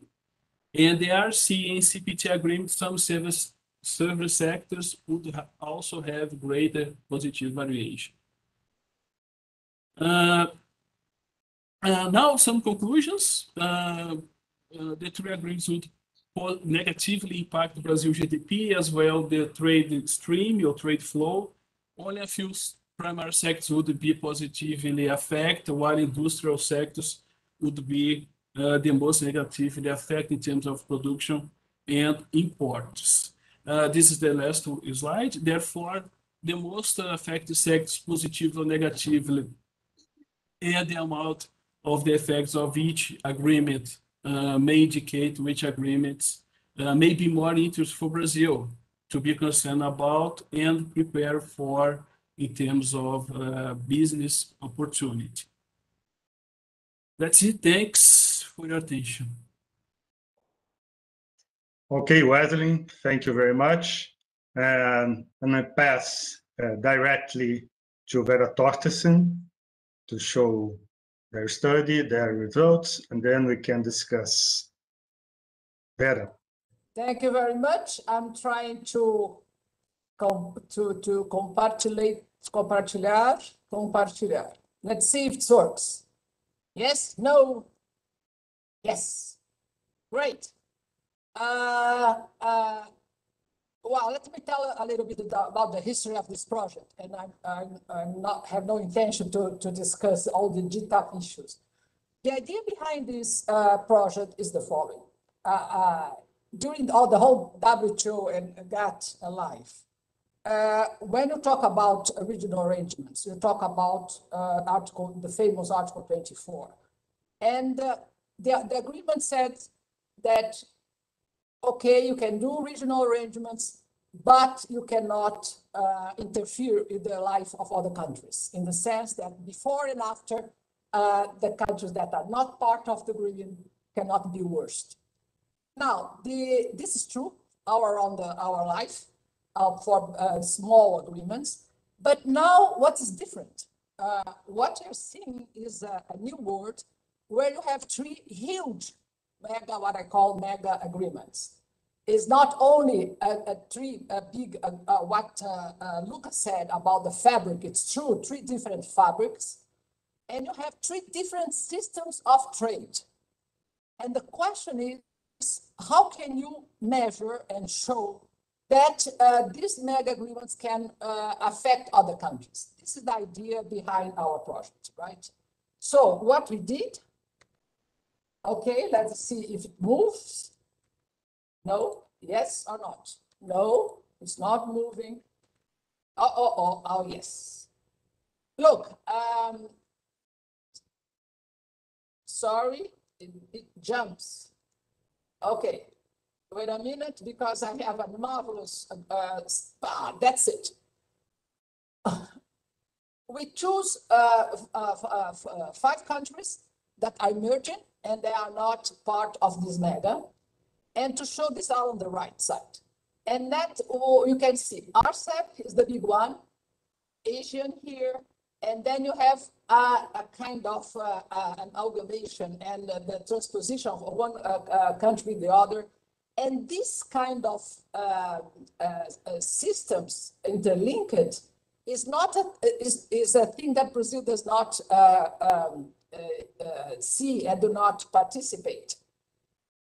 So the idea is to see how these mega arrangements will affect these emerging countries that are outside Brazil, Russia, South Africa, Argentina, and India. Russia has an agreement with Vietnam.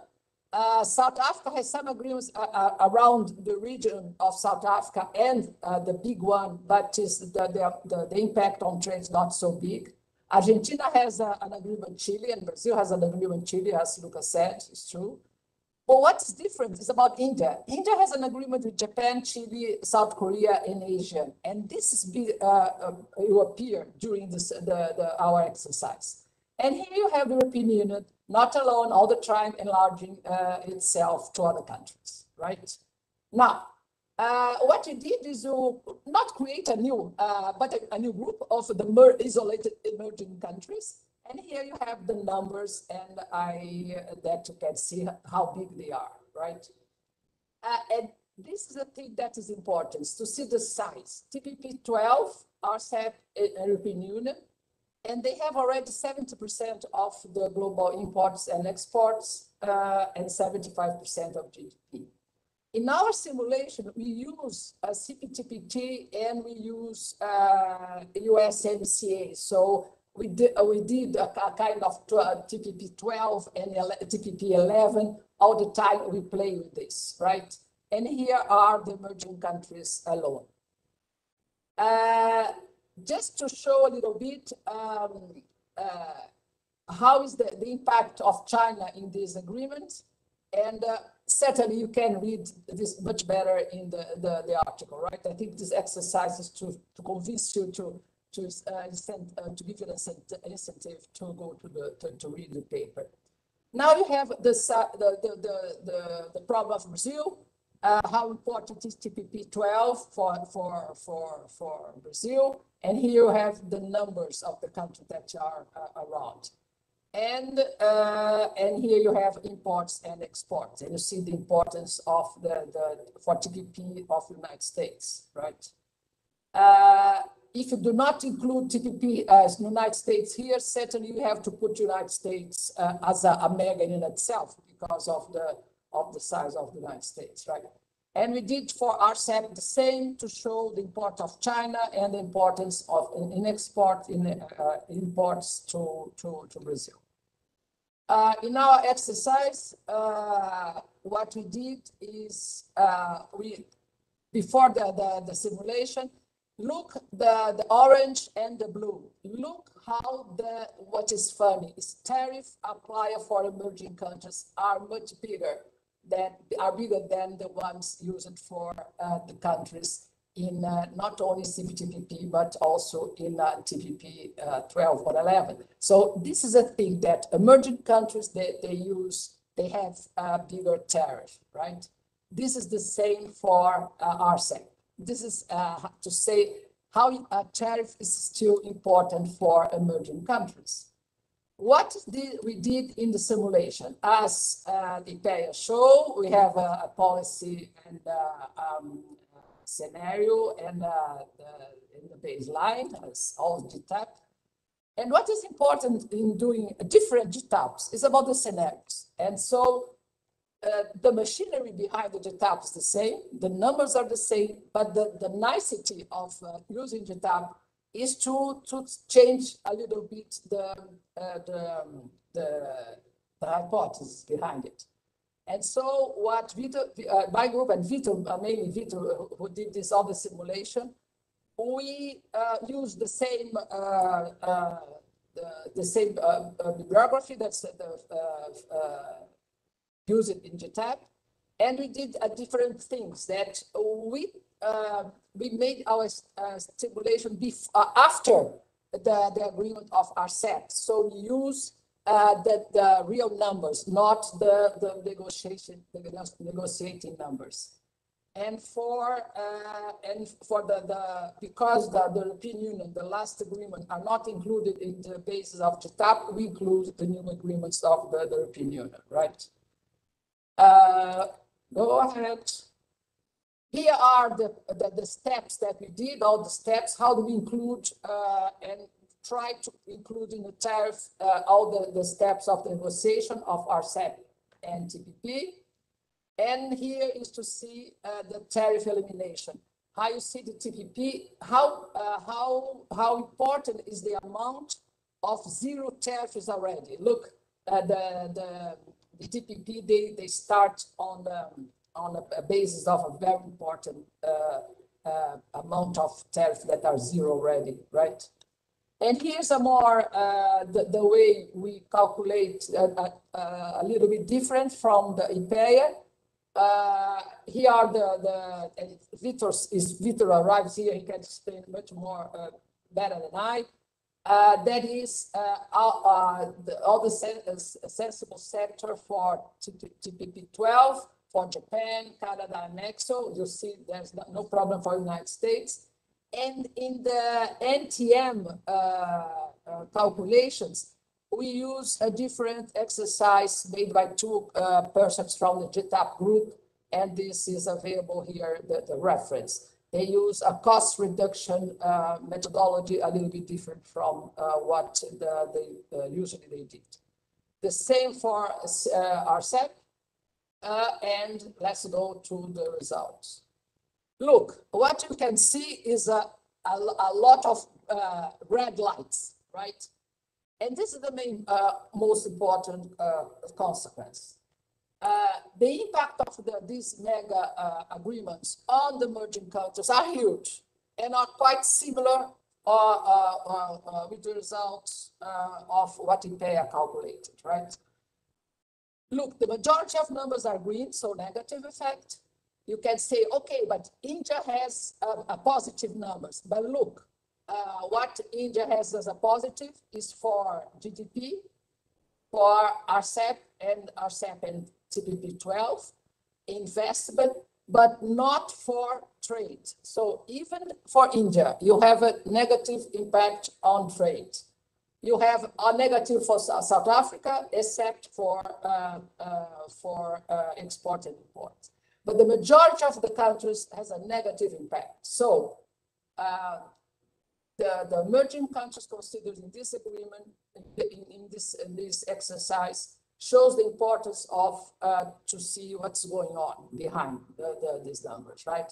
And we looked for trade diversion in the case of Brazil, and we made for the other countries also to see how what would be the impacts using for the TPP 12, 11, and RCEP, and not RCEP. So we made all the possible calculations, and they are negative all the time, right? If we go to the sectorial impacts, what is funny is that let's see, goods to compare with Ipea, that for other machines, that is electrical machines of the tap, you have, it's true, it's positive for the GDP because of consumption, internal consumption, but not for trade. Look at the size of the red line, showing that for all sectors, this is quite similar what Ipea get. That is, these agreements are going to impact negatively the majority of the sectors, right? Here I have and what is important is here are the emerging countries, the 5 countries that we consider the negatives results, and see what's happened with the members of CPTPP only. You can see that the green lines are bigger, right? For the members inside, exclusively inside the countries of the megas, the results are really also positive, right? Now, let's go to the conclusion. So we have time to discuss and time for Cicero to talk a little bit about what you can do in the future. That is the conclusions. For the emerging countries, all you face cost of isolations. It's true that we did not consider including a Mercosur European Union yet in this simulation, because as you all of you know, this is going to take a much more time, a little more time, because of concerns of the European Union with climate. So let's face the reality. It is important, really important, to have a European Mercosur scenario, but this is not for now, right? The cost will be certainly worse when you consider all the 3 big megas. The results for India is a little bit different, because not only because India, this is really important. India has a network of agreements with all Asia, with Korea, Japan, with Asia. So it's important for us, in the case of Brazil, to show how India gets compensates the negative results doing agreements with the Asian region. And this is important in terms of the conclusion for Brazil, because, as you know, enterprises in Brazil are really reluctant in doing this agreement. So this shows the importance of having agreements with the Asian region. Here is a nice exercise also for the US, showing the importance of the US joining the TPP 11 again. And well, we spent a lot of time discussing to include US or not. I think that for all the panels that I'm watching, there's a lot of conclusions saying that with the intention of China to join in, probably the US will reformulate a little bit its future. And Marina, what is important to remember is that look at the level of the agreements of China. They are really shallow agreements. They are not at the level of TPP 11. So for the negotiation of China inside the TPP 11, this will take a long, long time, because they are completely different kind of agreements, right? This shows the importance of Brazil ratifying the Mercosur agreement, certainly. And this is for the WTO people that are here. Look, I spend all my life discussing that in Article 24, you cannot impact negatively the other countries.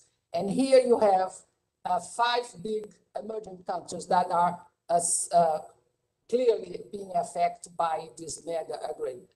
So the idea is to see how the WTO can react to this, and how you can, for the first time, put numbers and put a little bit of pressure on the megas agreement, all the big countries, and see, look, we need WTO again, because again, you are violating the rules if you not take care and do not pay attention for countries that are not being included.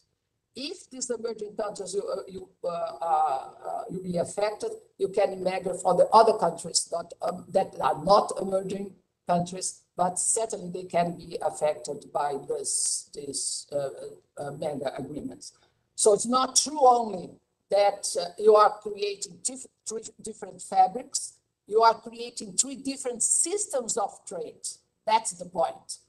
The United States, the European Union, and the China, they have different systems of investment, different systems of TBT and SPS, different systems of competition, and so on. So the reality is that they are not only megas, they are also really big, three different systems of trade. And this is the concern of the WTO setup. So that's it, Fernando. I got it. I finished. So you can put start a discussion with with Cicero. Please, can you help me to not to join to close this? I have no idea how to do it. How you close You this? just have to click on ending the sharing. I got it. Okay. I hate this system, this platform. Great. Yeah. Thank you very, very much. And let's begin our discussions, our debate. The people that are connected to us by WebEx can send their questions, their comments by the chat tool. And I've been selecting and trying to organize the questions to pass them to our panelists. And then I pass the floor to Cícero Zanetti de Lima, researcher at Getúlio Vargas Foundation in São Paulo, to make his comments. Cícero, go on. Hello, everyone. Can you hear me? Yeah. Yeah. Okay. This is the first question that we usually do in these times, in all these remote meetings. So, and first of all, I would like to say thank you for the invitation. And it's a pleasure as a young researcher to share this virtual seminar with a lot of high profile researchers that we, as a PhD student, we just read in papers and books, and now we are sharing the same rooms. This is a pleasure. So, and also I was reading these papers, and also I'm working with Professor Vera, and there is, let me just do some introduction here, just 1 minute, 2 minutes. There is a common expression in financial international markets, that's the FOMO, that's the feeling of missing out when you are decide about to do a kind of investment, and in the other day you look at the stock market and your stock just pumped a lot, and you are missing out this. And when we usually do this kind of trade policy analysis, the feeling is the same, just change the first letter is the cost of missing out. So the cost of stay out of this agreement and stay out of the international trade market. So, and also we know that the COVID-19, a lot of different lockdown policies have caused a disruption in supply chains, and also economic recession, and also increased social disruption, and also the inequalities around the world, especially for the most poor, the poorest countries in the world. This time, these 2 years increase a lot of the pressure over the food markets. And also in the beginning of the pandemic, you guys know that a lot of countries changed their short-run trade policies to fear of how the pandemic will be developed around the world, and also these different trade measures closing all the international market for food markets or for medical stuff and all different kinds of imports and exports. And this also this period highlights the importance of the international trade in food products and how this is essential for the economic development and food security, especially for the poorest countries around the world. So, and I think that when we bring all these issues together, Brazil is in the middle of them. And now it's so important to understand how Brazil should be play in this international game as a player in the global agriculture producer and exports, and also in the other types of industry, as Lucas Ferraz mentioned about the technology and also this connection with China, US, European Union. And also other important issue is how to increase the trade basis to another countries and another regions. So I think this time all these issues emerged in these last 2 years, how it's important to increase this trade basis. And also when we run these kind of trade simulations and policy analysis, one common point when we are simulating the kind of agreement with Brazil and a rich country or developed country like Canada or US or European Union, you can see an increase in the return of payments for land, and a decrease in the payments for capital and labor.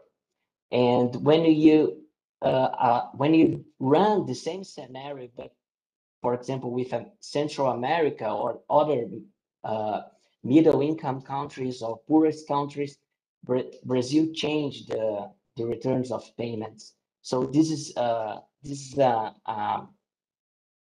sign of that different types of agreements are making pressure in our economy for natural resources, labor market, and so on. So this is super important.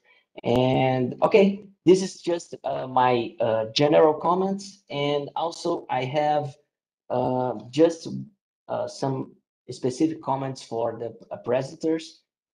So I have one question for Wesley. So when you guys modeling this agreement, this trade agreement, and you are considering US and European Union in one region. So have you guys tried to separate and try to investigate the leakage effect when you are not considering like these huge players in international markets as a one single region or in an aggregated region? Because my feeling is that you may have some leakage effects in direction of the rest of the world region when we are considering China, European Union, and US in these regions. It's just like a technical question. I don't know if I do my questions or it's better to answer now Wesley if you want. to answer it. Wesley, Yeah, I can answer now if you want. Okay, thank you. Go ahead. Yeah, you're right about that, because United States and China, for example, are huge players in international trade. So what we did was to put these regions together in the rest of the world. So we don't have the results of these two regions disaggregated. So, but you're right about this potential linkage in international trade that these two regions have. We didn't think about this when we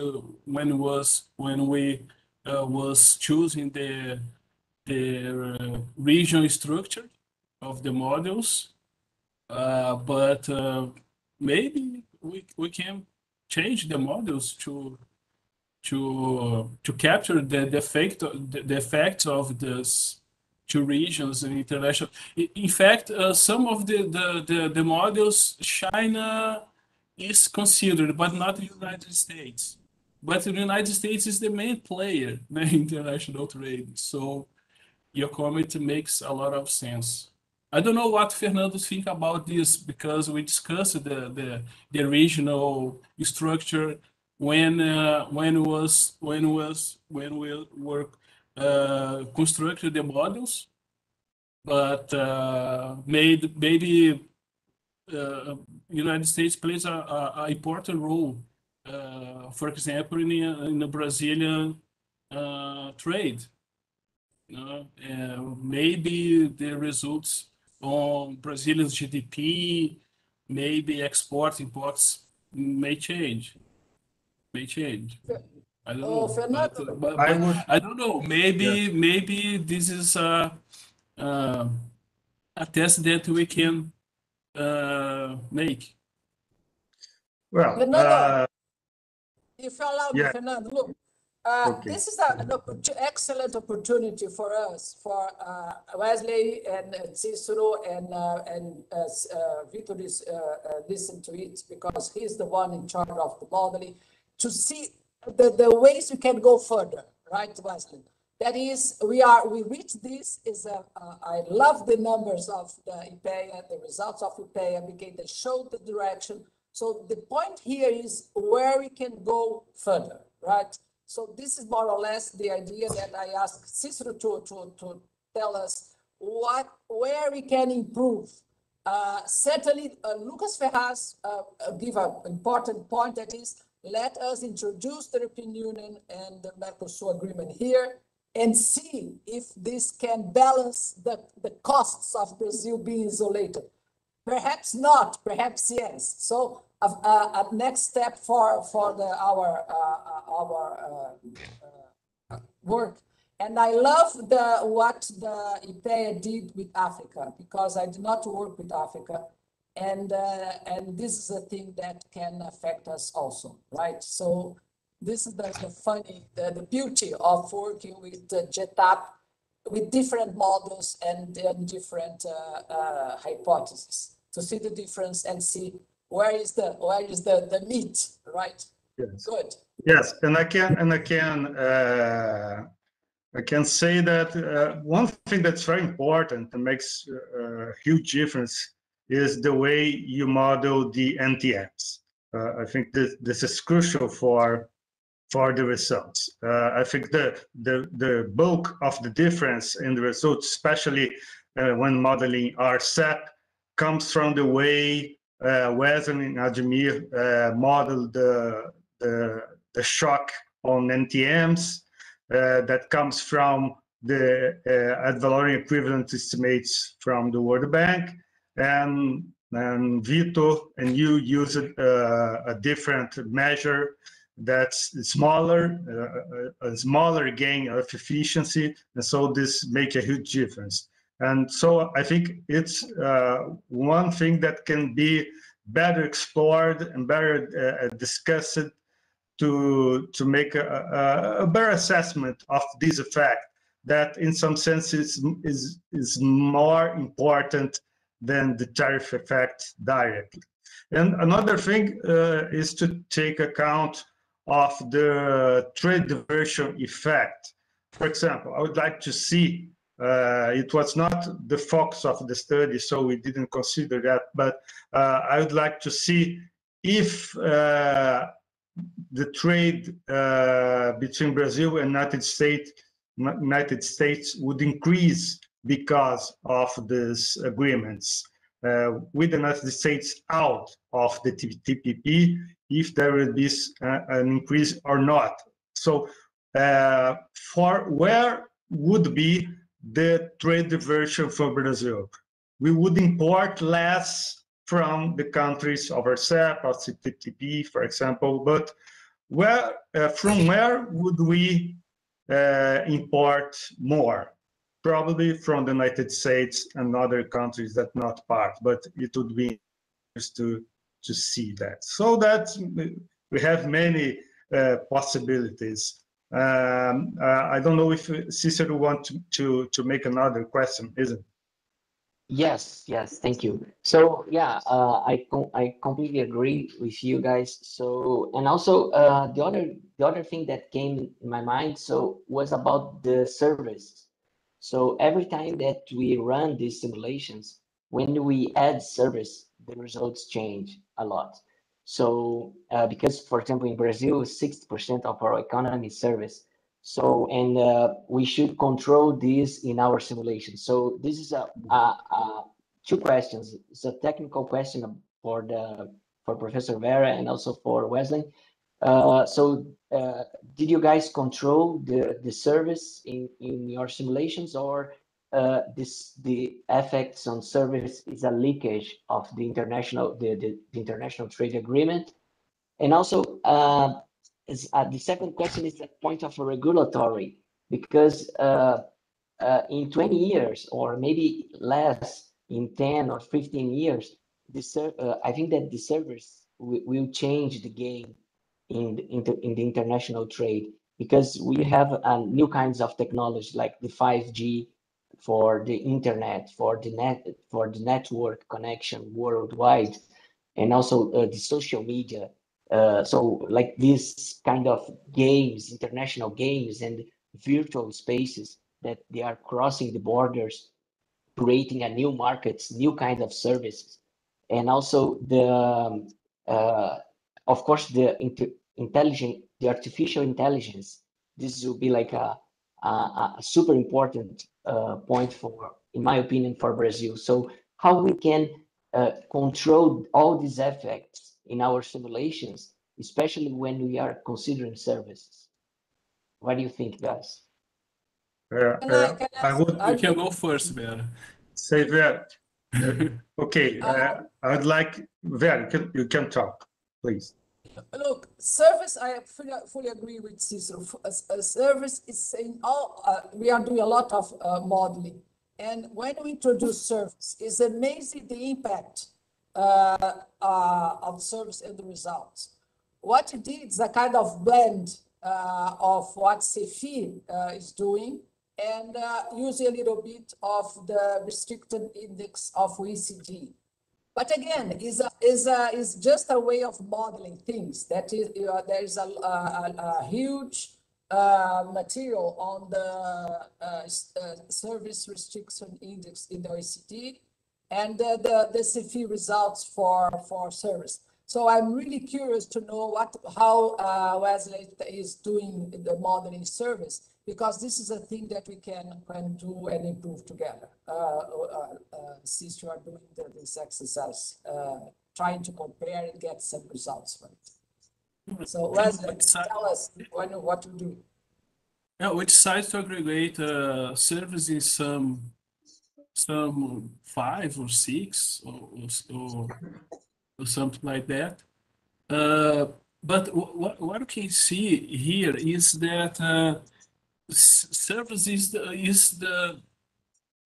increasing this participation in global chain values. Studies conducting by using input-output matrix is showing this.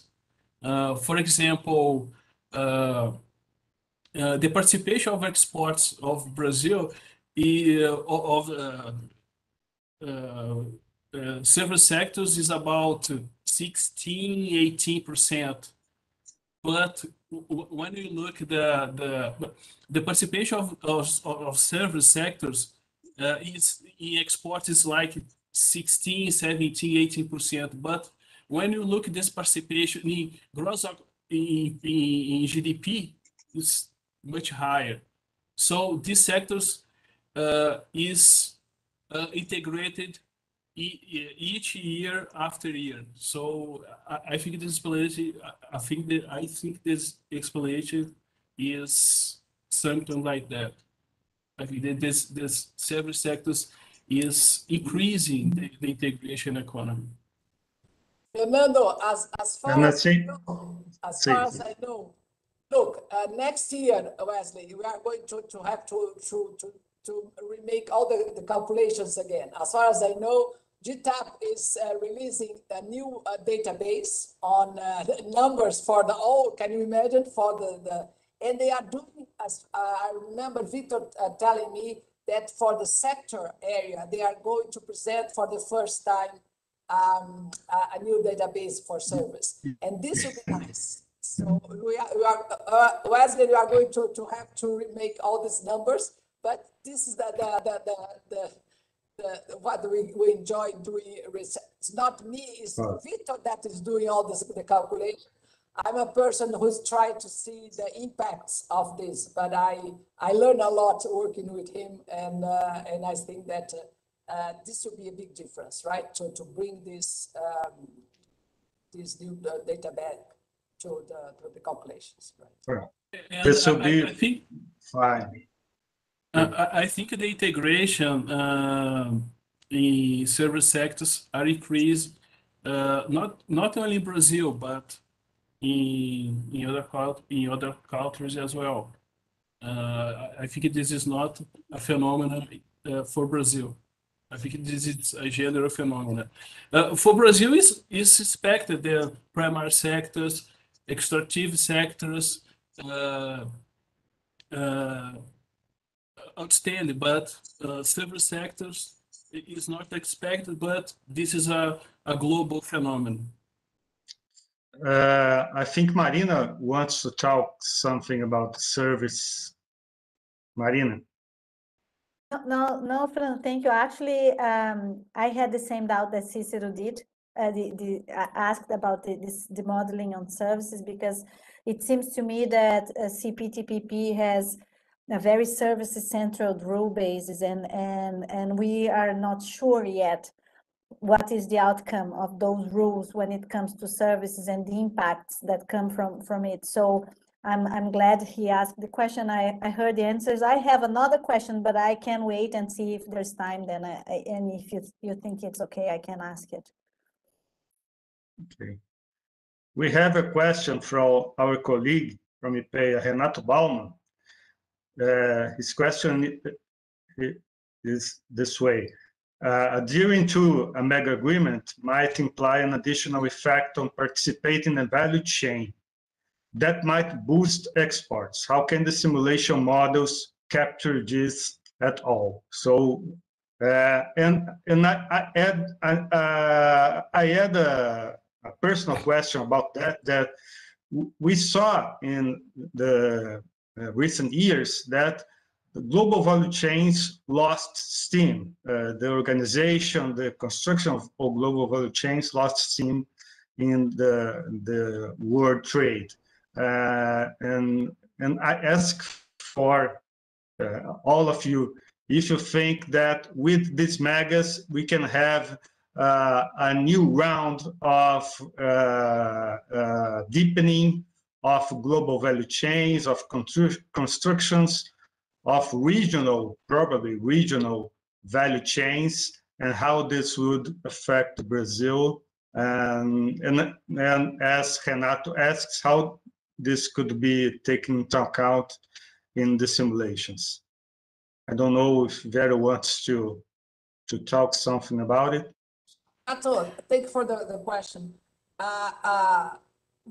I think that is not included, and Cicero can help me, and Wesley also. It's not as such included in the model, but I think that is reflected clearly, because if you are a part of a chain, certainly you have imports on your data. You reflect that you are buying components and so on.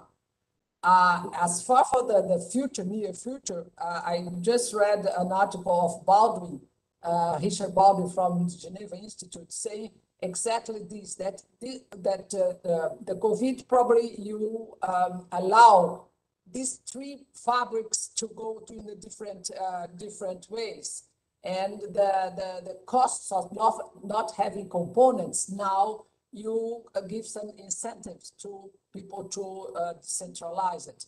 But again, this is a thing that we have to wait.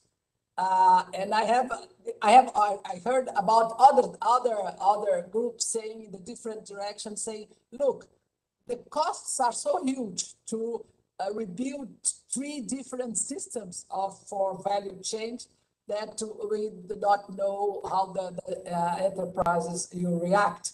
And so you have the two different, it's too early to say in which difference we are going to go.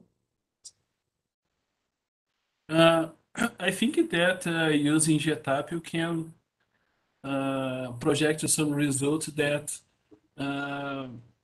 you can start to answer this question.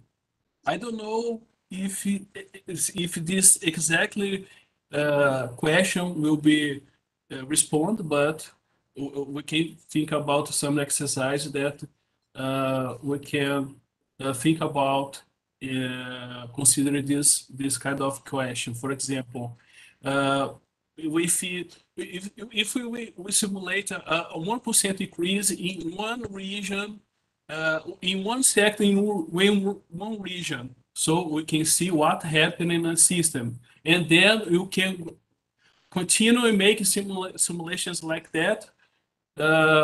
You can see how this kind of shock goes to in chains into the model. This we can see results in terms of that. I don't know if this kind of exercise respond completely this question, but we can think about this strategy, for example. So maybe with results achieved with this kind of exercises, we can think about calculate another indicator, other integration indicator, such as indicators calculated by techniques of input-output methodology, for example. Okay. Thank you, Wesley. I have another question, and maybe Marcos and Marina would like to talk something about that. That in a sense, we can think that these mega agreements can make the problem of definition of standards and technical requirements more complex than it's today, because we have a technological war that's running, and we have a problem of convergence and coherence concerning the regulations, and especially the standards. And we have different standards for the United States, for European Union, for China, and even for Brazil. And in which sense we can see the mega agreements turning this problem more complex, or if they can contribute to make it easier, or to define more comprehensive standards that can be held by many countries, including countries outside the agreements.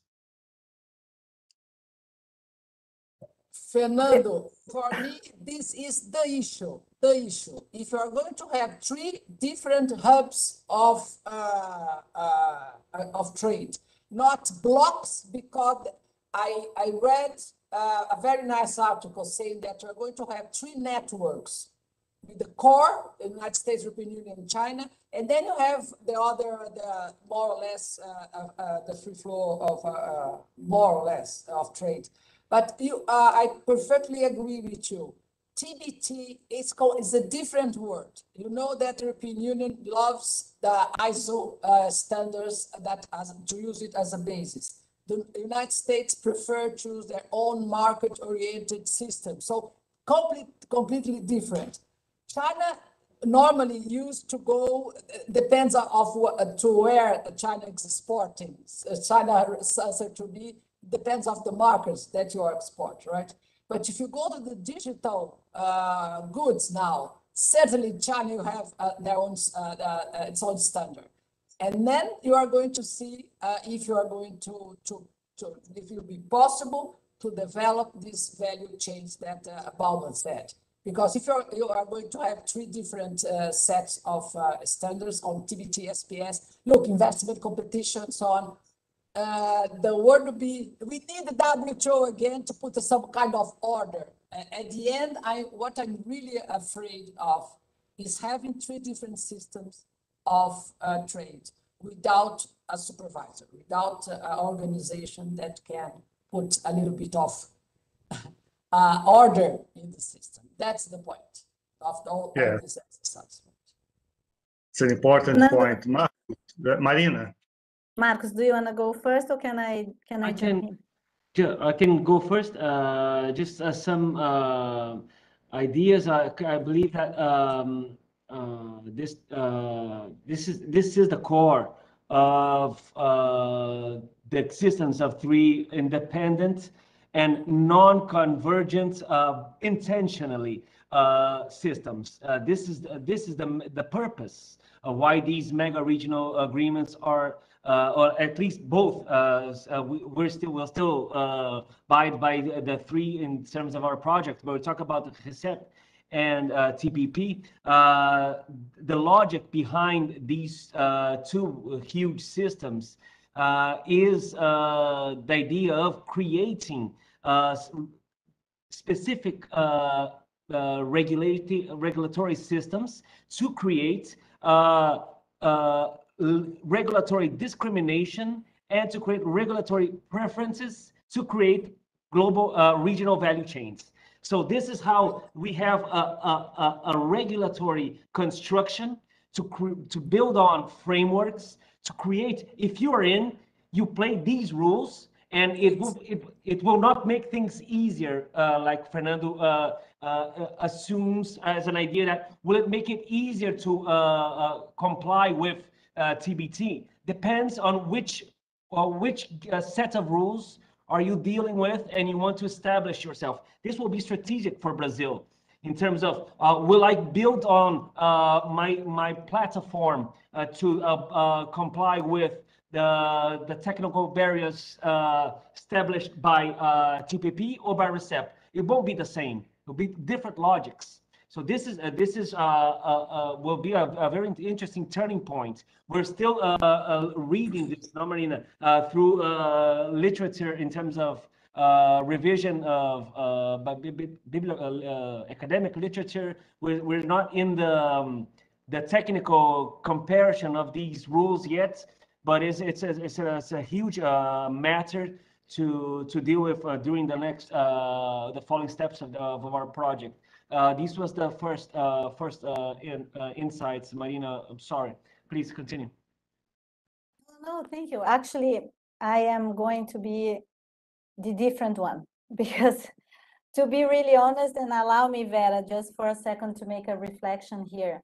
They are different systems, but when you look at the CPTPP and the RCEP, they both go into regulatory convergency, and they look to international standards. And RCEP is not so deep. RCEP does not go into that direction because RCEP is really focused on market access. So for example, when you talked about e-commerce, you don't have the level of deepness in e-commerce in the RCEP that you have in CPTPP. And by saying that, what I want to call the attention to is that for the fact that not necessarily they are going to be different, I believe they could have some convergence, and I am reading papers where we see in the future a possible merger between those two agreements, especially because they are not so different in what they coincide. And there are things that CPTPP are ruling that is not within the RCEP, and for this reason is not going to be so different, or a different system, so to speak. I'm not talking about the European Union because I think that's a different environment. But when you look at antitrust and competition rules and investment rules, you have things that are very similar within the chapter. If you take the IP chapter from both agreements, they have huge similarities. So coming back, and I'm going to conclude, Fernando, when we look at the regional value chains, if Brazil wants to export to China and to Japan, and if it looks to both agreements, maybe the rules are going to be the same. And if he reaches those rules in terms of services, or he's going to open those markets for its production chain.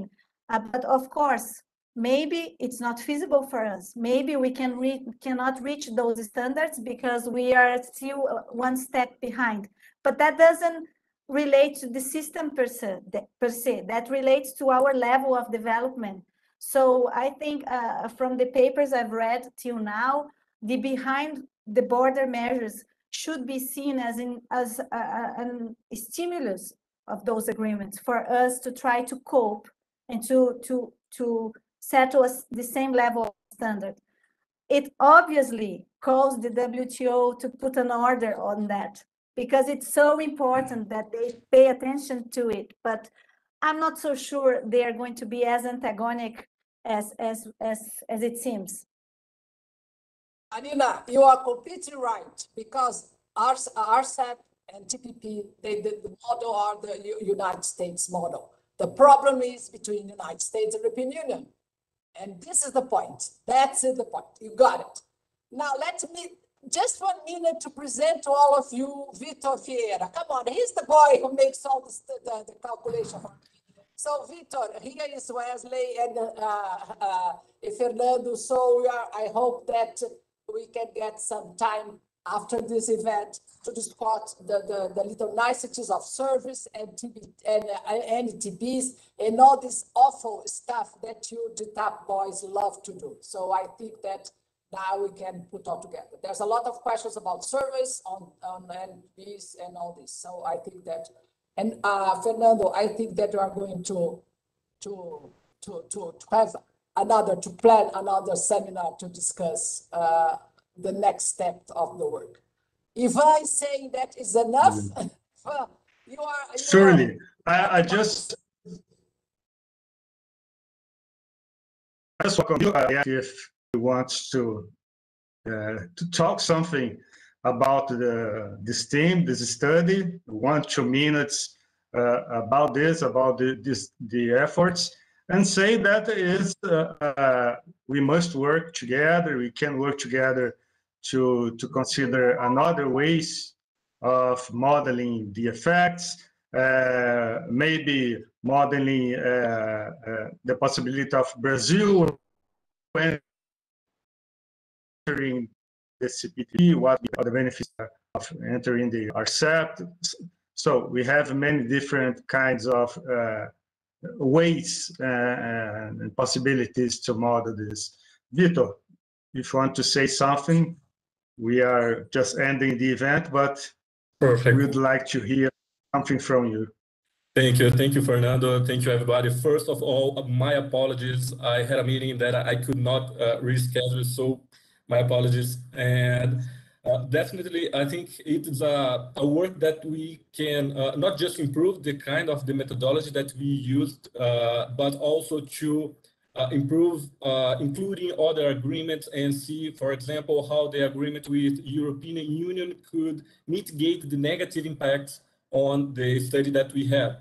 Another example is we use the TPP-12, but maybe United States will not come back. So we can also do a study as Ipea did using this PTPP.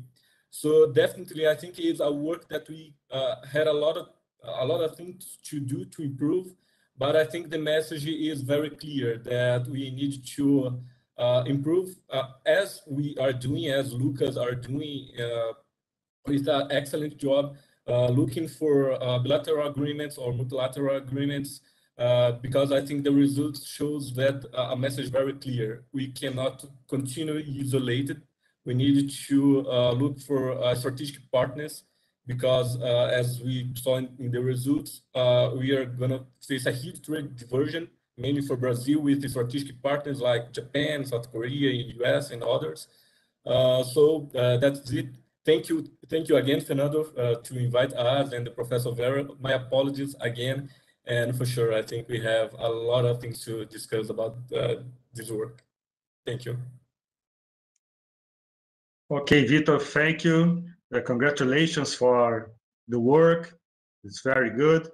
And after finishing the event, say that we have a large agenda of works concerning modeling the effects using the GTAP and even other computer-generated equilibrium models. We're working very next to people at Foreign Trade Secretariat, and with Lucas and his people, and we would be glad to work together with you. And I again call attention for that the two studies that Ipea, that were presented by Ipea, the Wesleyan study and the study by Marina Marcos, will be published in our bulletin of international political economy. And so probably at the end of the year, it will be available at Ipea's website. And the work by Vera and Vitor will be available at Getúlio Vargas Foundation website as a discussion paper, isn't it? And for finish, I would like to pass again the floor for Mr. Werner Zdouc to make his final remarks. And I would like to thank you very much for the participation, for being with us until now. And it's a pleasure for Ipea to have the WTO Chairs program joining us and participating with us.